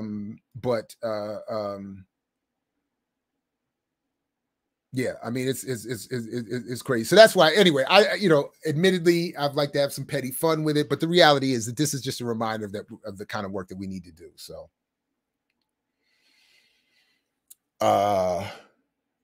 yeah, the grift is strong. You all got that right. He said Brazilians were better than FBA back then. Maybe. I mean, maybe. So anyway, listen, look, I really appreciate you all sticking around and hanging out this morning. Big thanks to Josh and Aaliyah who are supporting the program and the platform behind the scenes. Definitely big shout out to Andrew Douglas and Jared Loggins for this work that I'm going to continue to work through. Big shout out to the good people at Millennials Are Killing Capitalism in that podcast, all of which should be linked in the chat below. I mean, in the show notes below. So thanks to everybody for checking that out as well. Please tweet this out, share it, invite people to check it out later on. Send your critique, to me directly, or since I do check them all the time, do like my man Pierre over at Comedy Hype suggests and put any of your thoughts. Put it in the comments. And we'll get to it as soon as I can. Anyway, big shout out everybody. Enjoy the rest of your holiday. Big rest in peace and power to Dr. King and to the politics he actually tried to represent at the end of his life. Let's pick them up and advance them and make them more militantly organized. Peace to you, as Fred Hampton used to say, because I know you're willing to fight for it. And we'll be back tomorrow morning with the full Remix Morning Show crew for your boom bap breakfast then. Peace, everybody. Thanks again. Much appreciated. I mix what I like, what I like, what I like, what I like.